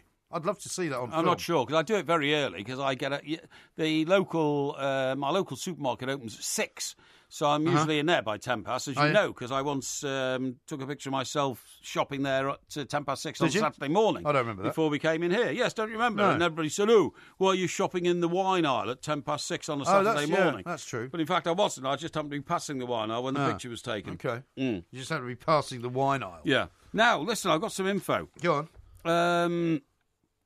There have been for years talk about, London should declare itself as an independent republic within the United Kingdom. Sadiq Khan's not in charge of it. Yeah, that's right. Or everything inside the M25 should be a separate country to the rest of the United Kingdom because that's where all the wealth's generated, okay? Right, yeah. Well, guess what?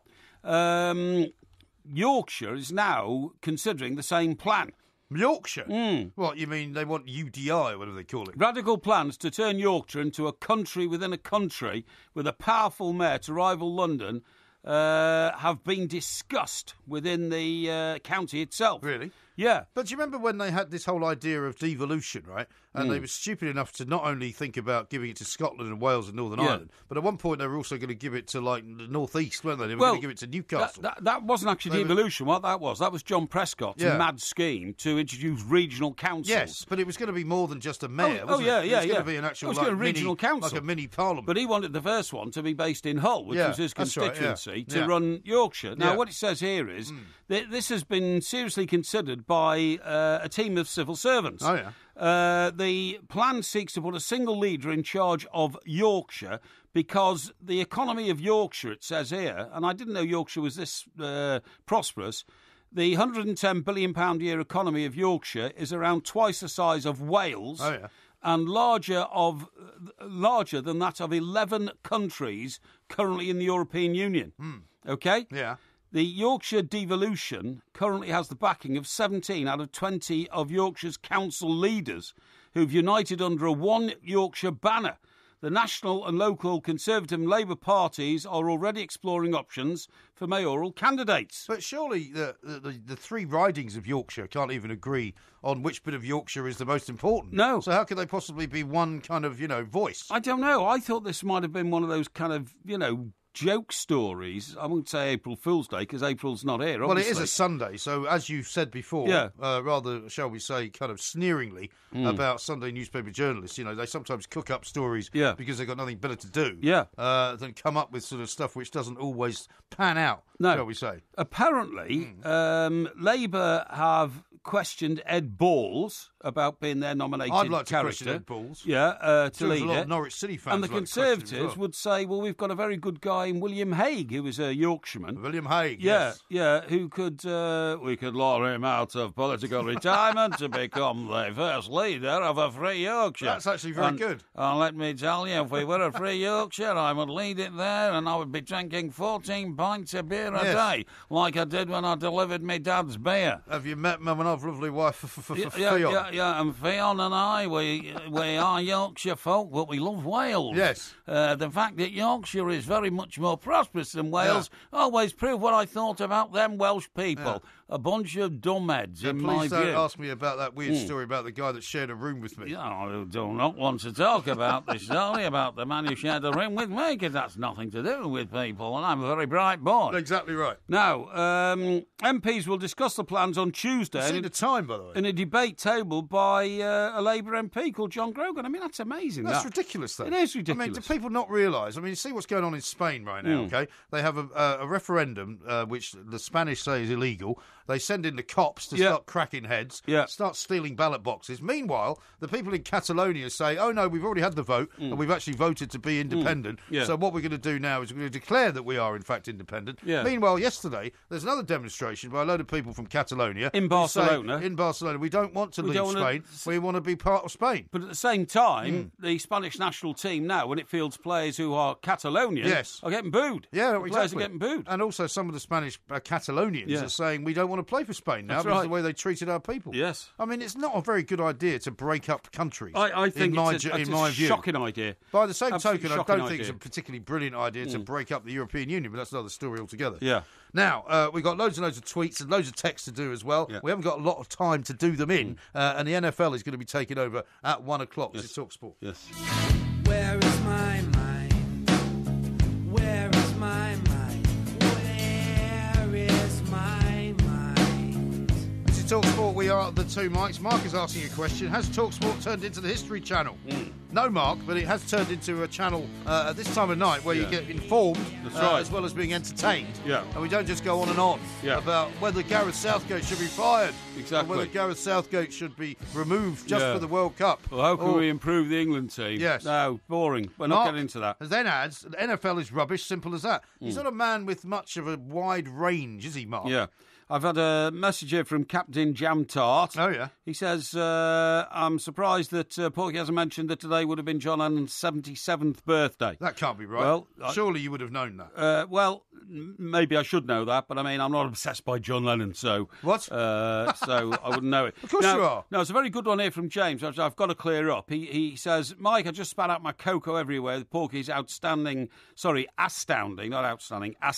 and shocking quote, a dead hero is not a hero. Remind him of 2 world wars. You're absolutely right there, James, and that was completely misinterpreted by me. What I meant was, a dead hero is, like, of course he's a hero, but he's a person, man or woman, because we had many, many female heroes during the Second World War as well. They're called heroines, aren't they? Special operations. Well, perhaps not called heroines now, because that would be gender-specific. And what I'm saying is that a hero, when dead, can no longer contribute to the world anymore, and they've done brilliant things.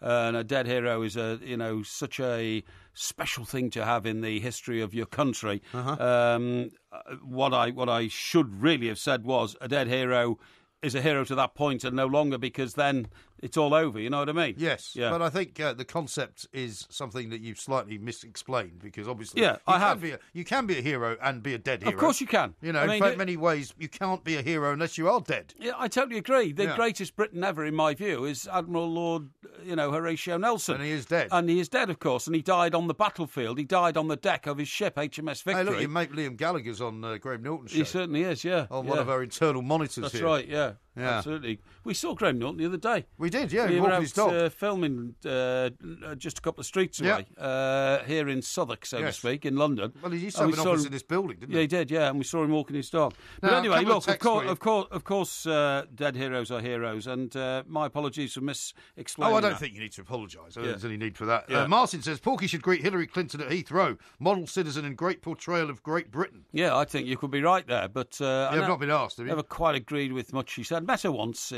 down in Arkansas. In fact, on the night they won the election. Now then, Matthew here, he's putting you two rights here.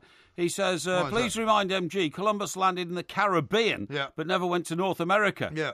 But he's still credited with discovering parts of the Americas. Of course he is. You know, that's my point. Yeah. Becky says there's a brilliant come-from-behind win for the Packers, 35-31 in Dallas. Aaron Rodgers to Devante Adams with 13 seconds left. Yeah, okay. That's a bit of NFL for you. Because you did so well in the quiz that now I assume when we go home tonight, you're going to start watching it all, aren't you? No. Really? No. Now, we haven't got an Ask Porky on right now, but we may do one later in the week. Yes. But Stu has sent in a question to you. Should I stay home alone tonight or get bladderated on Canadians' Thanksgiving? He says, hashtag he's newly divorced. Well, if you're Canadian, then I'd go and get bladderated on Canadian Thanksgiving. But other than that, I wouldn't, because what is the Well, force? I presume Canadian Thanksgiving is tonight. I don't know. Canadian Thanksgiving.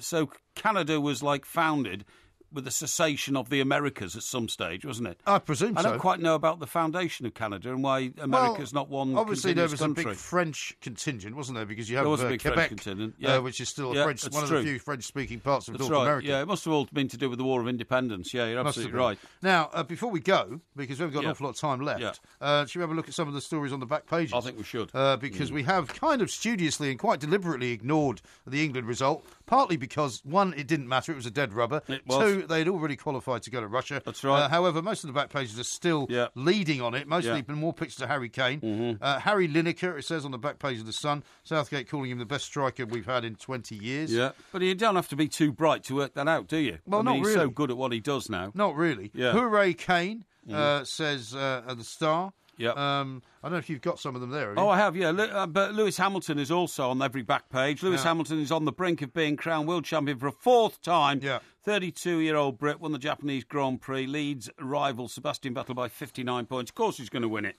We all know that. The other one is Fellaini blow for United. Yeah, do you know what? I nearly made Roberto Martinez a villain. Right. Because Fellaini is out as a result. I know it's not, Martinez's fault, but he was playing for Belgium. Yeah. And Fellaini's a pretty tough character. Pretty tough And for him to be badly injured enough to miss some games for United, that's bad news for Jose, that. Bad news for Jose. You've got to remember, though, the big gangly guys can always be subject to injury. That's why Andy Carroll I'd be horrified if he was considered to be, a suitable buy for Everton because he spent so much time injured. I can't believe that's going concern. And that's because he's such a big guy, okay? Yeah. The other one is Strack Payne is O'Neill's gain. Scotland missed out on the World Cup playoffs last night, but made sure Northern Ireland got through before they had even kicked off in Norway. Yes. That's because of this table of second-place teams, right, isn't it? Yeah. And Strachan waits on his future after Scotland come up short, is what it says on the back of the Guardian, saying that basically what we were telling you earlier, Gordon Strachan refusing to discuss his future by basically palming it all off and saying the main thing now is to make sure these boys are okay because there's nothing worse than the feeling that they are currently feeling. That's right. Well, I can accept that, but I'm sorry, there will be Scottish fans who want him to give them an answer, i.e., when are you leaving? Yes, you're absolutely right. You know what I mean? On the back of the Telegraph, by the way, something here which struck a chord with me. Rob Andrews' brilliant new book, is being published. That's a rugby book, obviously. Yeah. And they've chosen as the first excerpt in the Telegraph the World Cup shambles. The first thing he says was, he said, right from the start, I could see Lancaster losing focus and the plot. Now, talking about Stuart Lancaster. That's him. Now, we had some conversations with our own rugby correspondent. Russell Hargreaves. Yes. A long, long time ago. I said, Lancaster looks like a school teacher, Russell. Yes. He doesn't look like he's got the leadership qualities. Russell defended him avidly until the moment came when, of course, England got booted out. The first team to host a Rugby World Cup and not even get through the qualifying stages. Do you know what I watched last night? What? Which I've seen before, Invictus. Have you seen that film?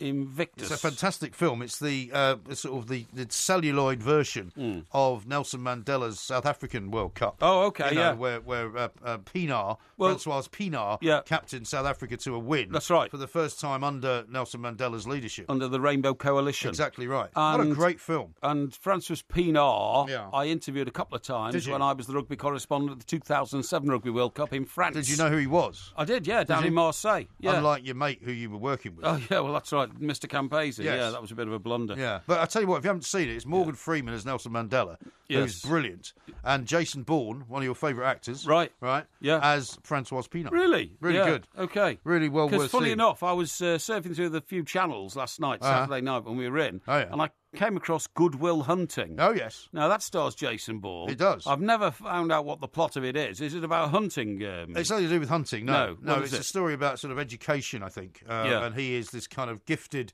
but slightly troubled young man. Yeah. And he finds solace with a teacher who decides to sort of bring all the talent out of him, and everybody else has kind of given up on him. Right. It's that kind of idea. Yeah, but I think Robin Williams plays the role of the teacher. Yeah. But you know what? And I hate to speak ill of the dead. Yeah. I'd never ever appreciated Robin Williams as an actor. Oh, he was tremendous. You should see Good Morning Vietnam. I have seen Good Morning Vietnam. You like that? I think he overacted in that. I think he overacted in most of the films he did, including what was the Peter Pan one? Captain Hook. Captain Hook, yeah. I think he overacted in that. Oh, well, Thought he overacted in A Night at the Museum. Well, fortunately, we're running out of time before you can slag anybody else off who's dead. Thought he overacted in, in a couple of other films. Thank you. Yeah. He thought very highly of you, of course. Oh, okay. Perhaps he'd like to burn you to death in a coffin. That's a bit harsh. Let's talk sport. Stoptober. The 28-day Stop Smoking Challenge is back, and it's bigger than ever. Perfect timing! The two mics will be investigating just what it takes to quit in a series of intriguing, candid one-on-one interviews with sports celebrities who've quit the smoking habit for good. It's a huge goal for him!